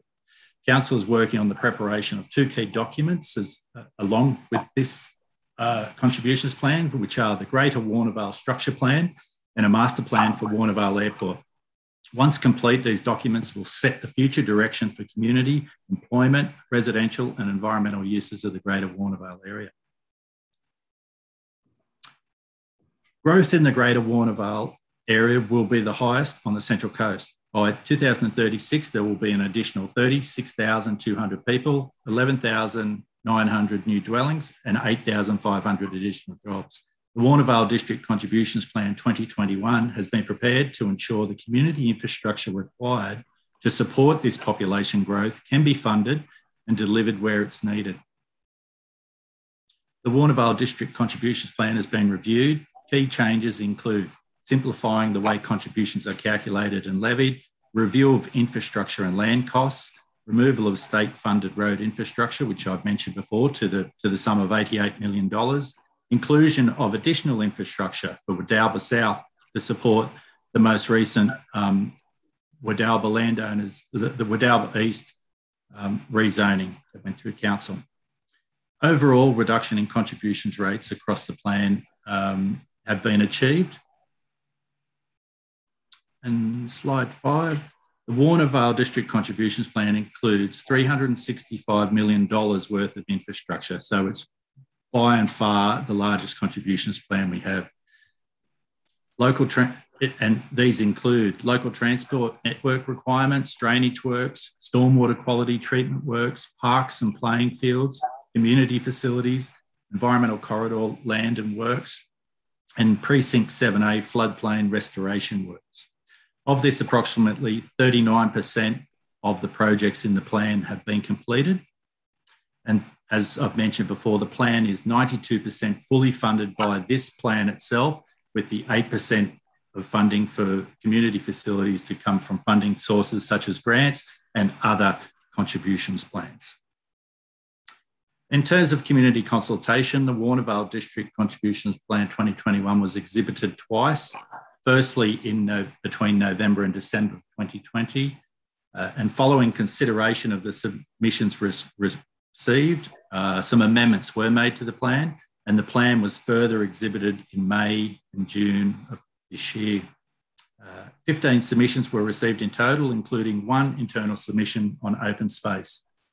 Some key changes to the plan include updating of stormwater and drainage infrastructure, amendments to the plan to provide clarity in levying of transport contributions, amendments to open space to include revised costs for district open space facilities at Jensen Road, Wadalba, as well as a review of small parks to ensure consistency with Council's adopted place races strategy. Minor administrative changes in the contributions plan and technical document were also made.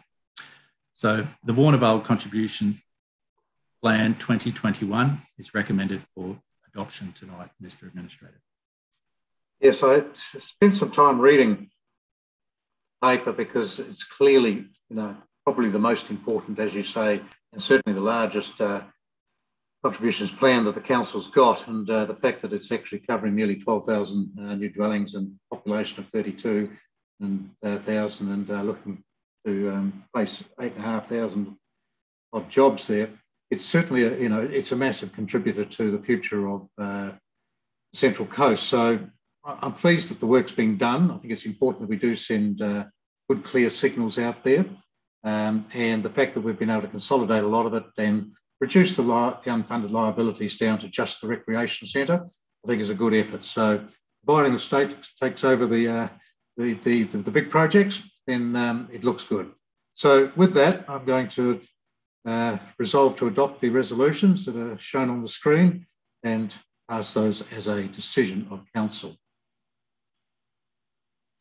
Item 2.5, which is the draft Central Coast Tennis Facilities Action Plan. I believe that Julie Vaughan is going to just say a few comments about this. This is to go out for exhibition, so I would expect that there'll be some comments from it, but it should be, hopefully well received. Thank you, Mr. Administrator. Yes, there are 126 public tennis courts located at 34 tennis centres across our local government area. So this strategy has multiple objectives, including increasing community awareness of and participation in tennis, identifying and responding to key drivers, challenges and opportunities for tennis on the Central Coast, improving facility management and governance frameworks, developing, implementing and monitoring performance-based occupancy agreements, implementing the identified facility hierarchy and associated asset management regime, and engaging and collaborating with our key partners in the strategy delivery. In developing the strategy, Council and Tennis New South Wales staff have met with tennis facility managers over the last 2 years to seek input into decision-making around management models. Whilst the engagement has revealed that tennis participation is stable on the Central Coast, there's certainly room for a range of facility improvements such as lighting and online bookings that will value add to service levels currently on offer. A 12-year renewal program has been developed to sustainably manage the life cycle of tennis facilities and provide a long-term strategy for repair, replacement and facility upgrade that will form part of Council's annual capital works program. This is informed by operational inspections, independent condition and compliance audits.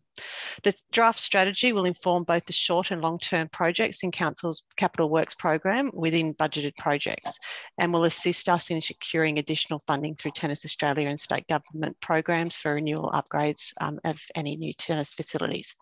It's intended to place the strategy or the action plan on exhibition for 28 days to provide the opportunity to seek community feedback. Thank you, Mr. Administrator. Yes, thank you. I hadn't actually been aware, I must confess, of the value of tennis and the number of facilities that there are on the Central Coast. Is quite amazing. So I'm sure the tennis community will respond well to the action plan that's going out. So with that, I will adopt the resolutions that are for the draft Central Coast Tennis Facilities Action Plan and resolve those as shown on the screen.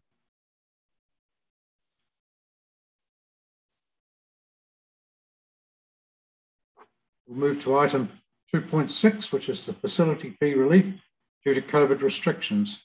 And we have our last speaker, Ms. Diane Dales there, who wishes to speak, and she's available. We can take her now.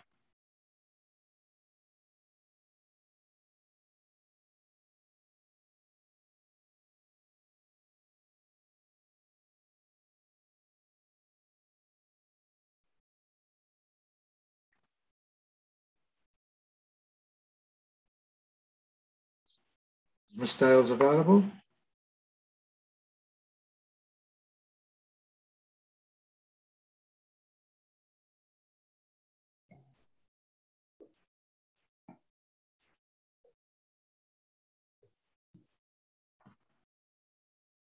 Doesn't look like it. I'm here. Oh, you are. Good. Excellent. If We couldn't hear you. But no. Well, welcome. We haven't started your clock yet, don't worry. No, it's all right. And so the rules are 3 minutes, and I'll give you a little bit of time to log off this and then log back into the council meeting to be able to see responses that might be made to the points that you raise. Thank you. Good evening, Mr. Hart. My name is Diane Dales. I'm Secretary Treasurer of the Central Coast Sports Council. You and council staff have received requests from Sports Council and our members for a 50% discount in seasonal hire fees for competition and training. Additionally, Sports Council is asking for a refund for members for any scheduled training event unable to proceed as documented by codes to the 26th of June 2021. If a facility cannot be used, why should a fee be paid for such a facility? Most players are ratepayers, and the maintenance of community facilities is also included in their council rates.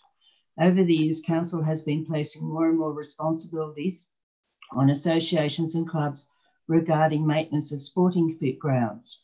This year, like last year, basically half the winter season was lost due to COVID pandemic and associated lockdowns. In response to recommendation 1, we offer the following comments.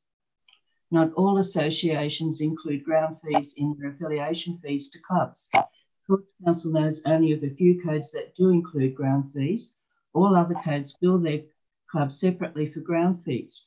Council invoices association for ground fees, and it is the responsibility of the associations to invoice clubs and make payments to council. In fact, council won't accept payment directly from clubs where an association exists on the Central Coast. Council will require any group that hires any community facility to have public liability insurance. This can be the highest expenditure in their budget and is not refundable. Clubs are in such a dire straits, they are asking for refunds on as many of these costs as possible.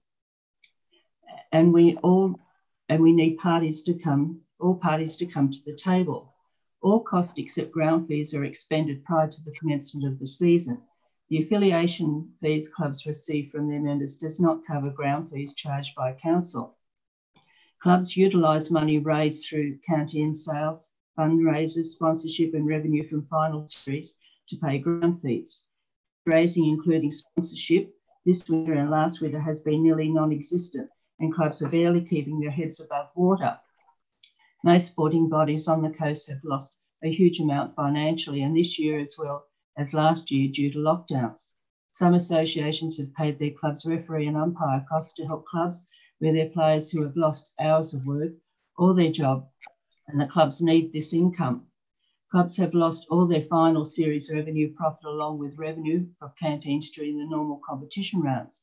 We believe our request for a 50% discount in seasonal hire fees for competition and training, plus a refund for any scheduled training event unable to proceed, is a reasonable request. We were here earlier this year looking at reduction fees, which was denied. Thank you. Thank you. I'm going to ask to actually just respond to some of the questions you raised. I understand them, and certainly, and I do appreciate the extremely difficult position that a lot of sporting clubs and a lot of community organisations of all shape, size, and colour have suffered throughout this period. But I'll let Ms. Vaughan just try to respond to some of those points you raised. Thank you, Mr. Administrator, and thanks, Ms. Dales, for coming along this evening. And as you've quite rightly stated, both the Sports Council and a number of other sporting organisations have written to myself and I understand other members of the organisation to raise their concerns. So I am pleased to advise that the intention of the Council's report this evening and recommendation 1 is that we do believe that that will result in a, up to a 50% fee relief for sporting associations. That is reflective of how much of the season that has been lost as a result of COVID. However, in relation to refunding of scheduled training events, I can also advise this evening, as has been provided in correspondence, that Council already takes into consideration potential impacts on training events due to weather or other unforeseen circumstances, and that's included at the time of setting our annual fees. So we consider loss of usage due to weather conditions, and that equates to 4 weeks per season that we make allowance for. So based on that, we have not considered, we consider that the fee structure already takes that into consideration. So therefore, any further subsidy for trainings has not been included into this evening's council report. Thank you. Do you wish to make any other comments on the paper, Spawn? Yes, please, Mr Administrator. Just to note, obviously COVID has had an impact, and as I've stated that a number of sporting associations and community organisations have made representation to us as the vast bulk of the season for sporting organisations was impacted. We were hopeful that we may have been able to realise some alternate season, but when lockdown was extended, that opportunity was taken away. And whilst Council currently only recovers approximately 8% of the costs of us providing sports facilities, we are also very conscious of the impact that this has had on sports associations, and why we're proposing that up to that a 50% refund of Council sports usage fees be returned to clubs and associations that they can show where they're also offering support to players. In relation to community facilities, we operate and manage and provide leases and licences to a range of groups ranging from surf clubs, sport and recreation facilities, community centres, senior centres and youth centres, over 300 in total. And that although there's already provision within our council leasing and licensing policy to support community organisations, again, we've received significant representation from those groups to either ask for rental assistance or pausing of rental fees. So the report details that the request for rental assistance will be assessed on a financial hardship assessment basis, with documentation needed to be provided by organisations to evidence the impact of COVID decline in revenue, lack of financial capacity to cover rental fees, etc. So with that, Mr Administrator, the report provides recommendations detailing the level of fee relief to be provided to both sporting organisations and community facilities.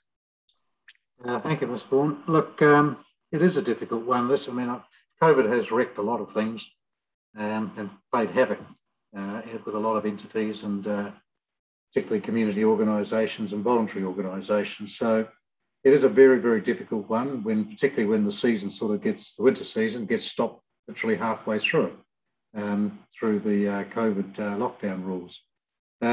I'm also very mindful of the fact that the organisation is not in a strong financial position, and we're probably not in a position that other councils are in, where they could offer perhaps greater sense of relief. So I think we've got to adopt something that is fair and reasonable in here, which I believe we have done. My understanding is that basically it's sort of going to be approached on an individual basis for individual groups, and it's if people can prove particular hardship, then they will have that opportunity to get more assistance, but they've got to go through that process. And it's not too different from the way the Commonwealth and the state are managing their payments out to businesses and so on, that to support staff, etc. So organisations will have to prove their case, and I think that's only fair and reasonable, given that on the other side of the coin, we just don't have a large pot of money that we can just gaily refund and give back. So on balance, I'm comfortable with the approach the council's proposing here, and therefore I will propose to move the recommendations and resolve and adopt the resolutions as shown on the screen.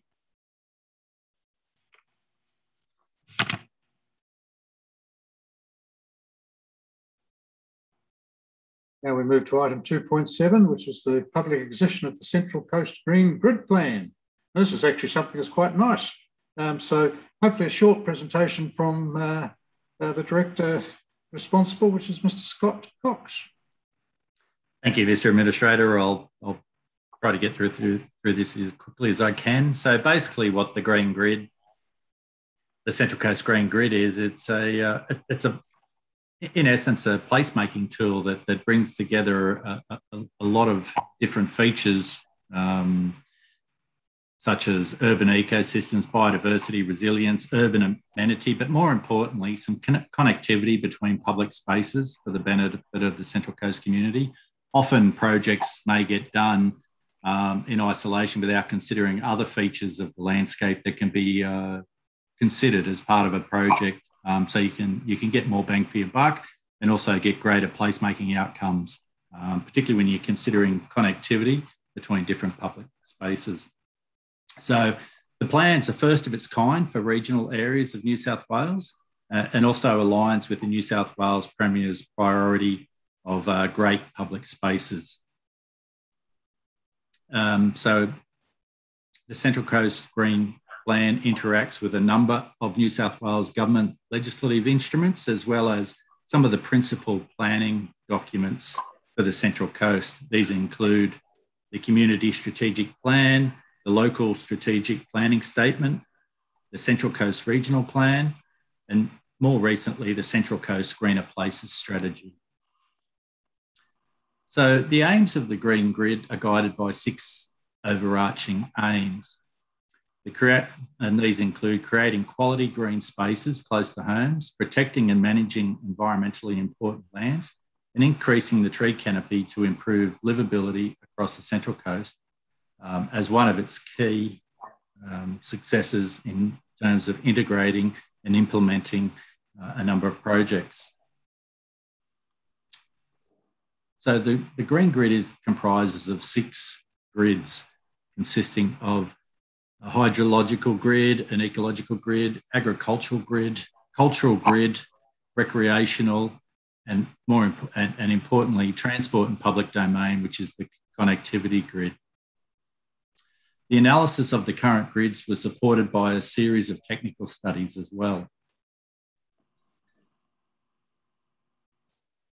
In order to use the grid, a project ranking criteria has been developed to determine the benefit of an individual project against each of the 6 grids I've just mentioned.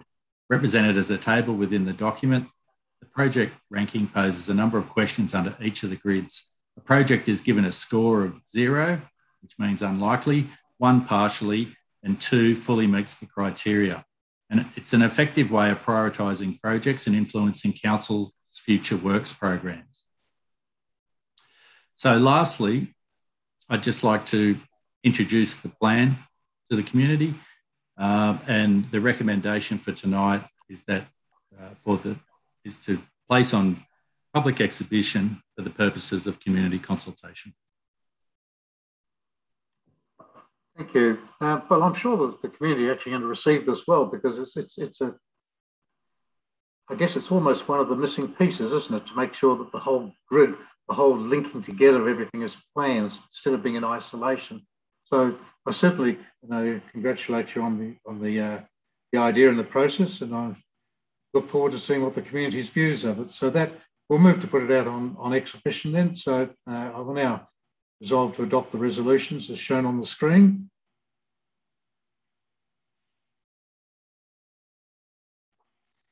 And we move to item 2.8, which is the Governance Lighthouse Report as at 30th of June 2021. Now this report is in fact a report that's produced on a regular basis. There is very little change from the last report. So with that, I just propose to move the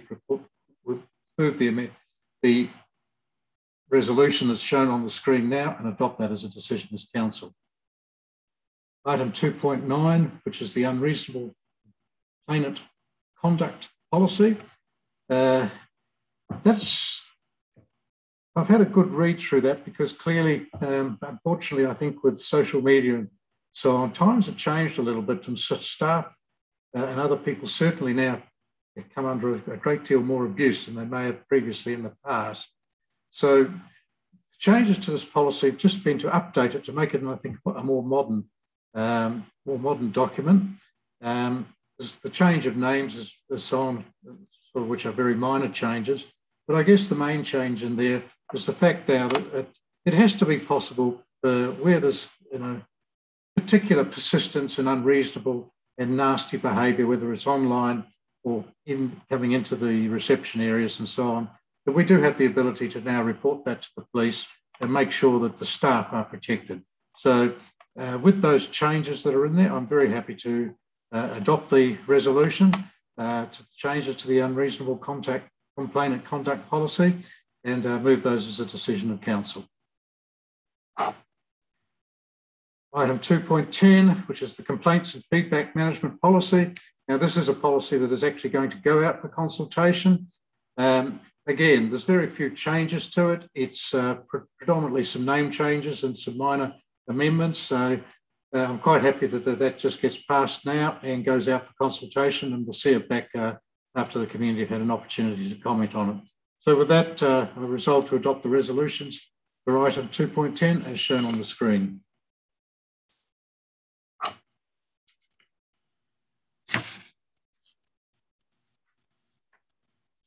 Item 2.11 is activities of the Development Assessment Unit, January to June period.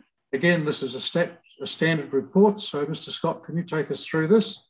It's not all good news, I know. I think we have to face up to the fact that with the changes that we've had to make to the organisations, there was always going to be a slight drop in service, and this is just an example of that. Thank you, Mr. Administrator. As I've mentioned before, the importance of the construction industry and therefore the DA assessment process is key for the economy of the Central Coast. So that's why we report on a regular basis the activities of the Development Assessment Unit. And the following provides a snapshot of figures for the past 6 months from January to June. A total of just over 1,600 development applications were lodged, which is a slight increase on the previous year of 1,562 applications lodged. And it is slightly up again on applications lodged for the same period last year. During January to June of 2021, a total of 1,437 development applications were determined. And this is an increase of 1,351 determined for the same period of last year. And I just point out that total being more than the same period of last year was done with less staff. Whilst the assessment times have increased, and a major player with that was focusing on a lot of the older development application, the actual output is greater with less staff than the same period for last year. Of the 1,437 applications determined in the January to June 21 period, 1,422 were determined under staff delegation, and 15 were determined by another regulatory body, such as the Regional Planning Panel or the Central Coast Local Planning Panel. So in terms of the dollar figures for development assessment, the estimated value of applications determined in the January to June 21 period was approximately $417 million, with approximately $1.1 billion in determinations for the entire 2021 financial year. And this is a slight increase on the 2019-20, where the value of determinations was slightly less than $1 billion. Of these approvals, there were 633 new individual dwellings approved in the period of January to June 21. The total number of development applications outstanding at this period was 694, which is an increase of 581 outstanding applications at the end of December, and considerable increase from the 506 outstanding at the same time of June 2020. In terms of processing times for development applications, the time frame was 77 days for this period. That is a gross figure.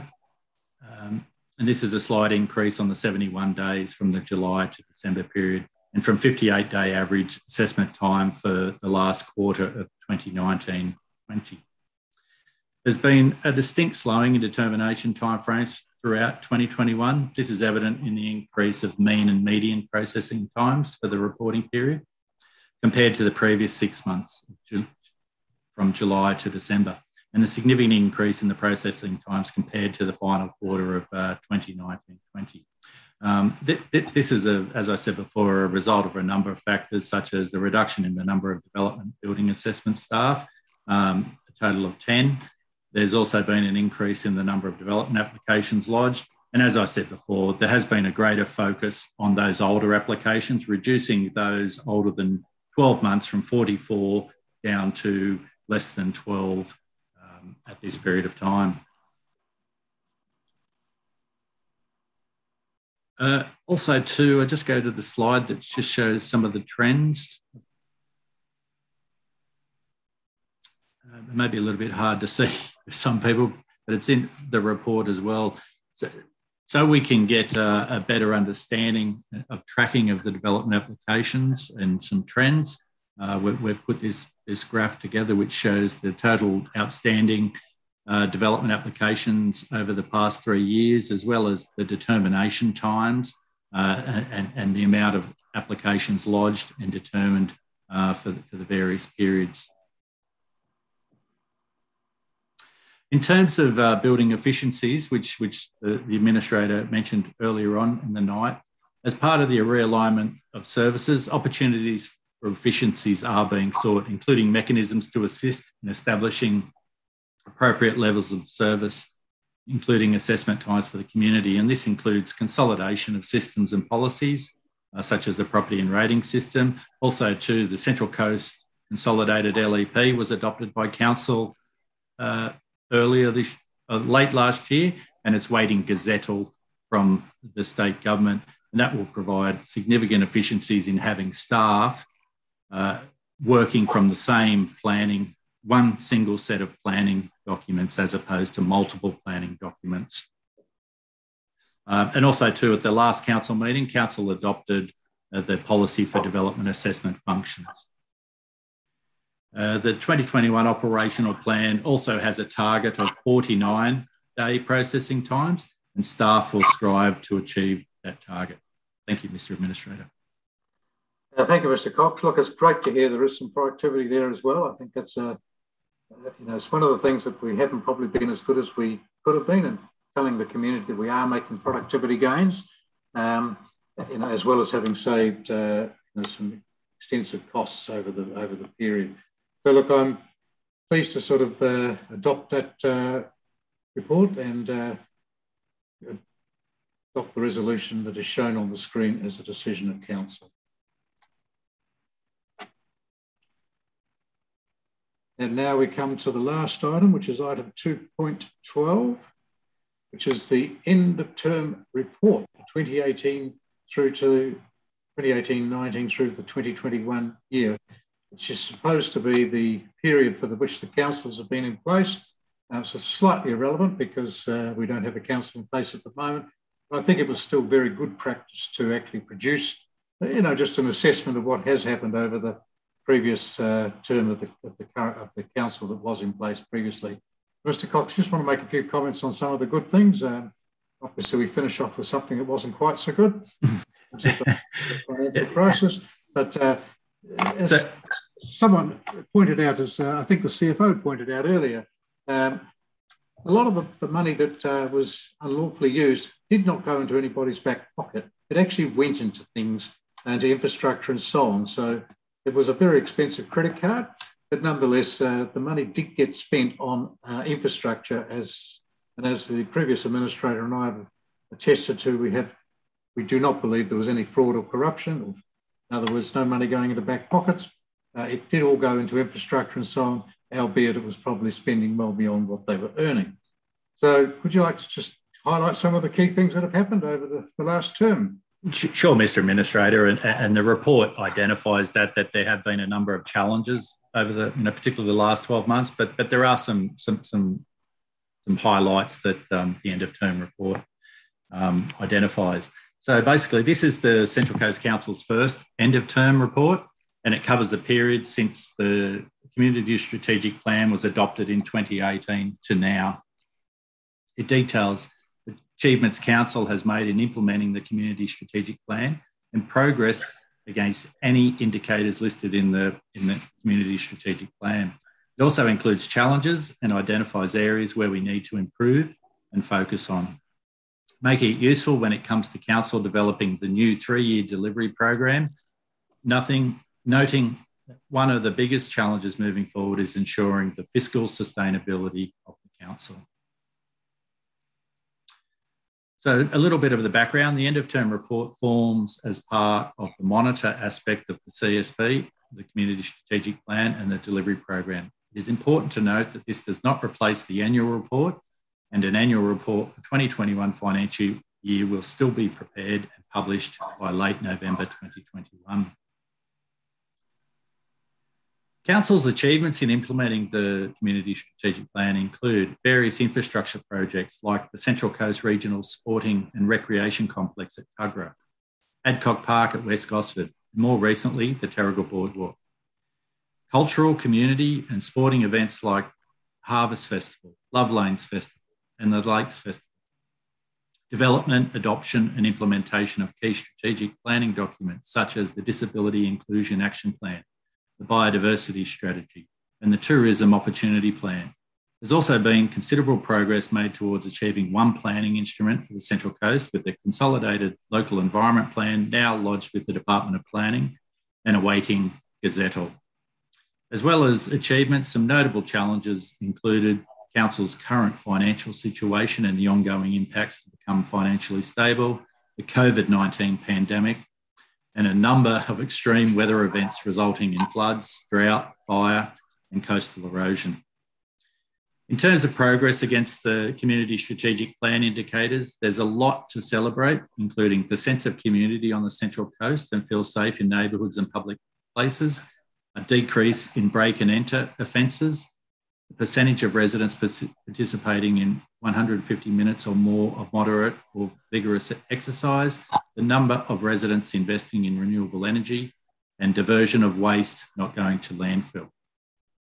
Equally, there are a number of areas where we need to focus on, including reducing domestic violence behaviour with the trend of offences continuing to increase, decreasing the number of youth who are unemployed or disengaged with the need for more employment or education opportunities for those aged 15 to 24, improving the community's confidence in council, particularly since the financial crisis and ongoing impacts, and decreasing the number of residents experiencing psychological distress. This is particularly of concern given the COVID-19 pandemic and the added stresses it can cause. The end of term report is recommended to you, Mr. Administrator, for adoption. Well, I think it is a comprehensive, and I think it was very important to record for the previous council some of the good things that were done, and there undoubtedly were a lot of good things done. As the report says, and I say in my introduction to it, it's just unfortunate that at the end of the period, we had the crisis come upon us, but nonetheless, there has been some good work done, and I congratulate the council for doing a lot of those projects, albeit a little bit suspect where the funding came from. But anyway, all that is good news. And with that, I will pass the recommendation that is shown on the screen and make that as a decision of council. And with that, that concludes the council meeting for the Tuesday, the 28th of September. And we concluded at 8:38 p.m.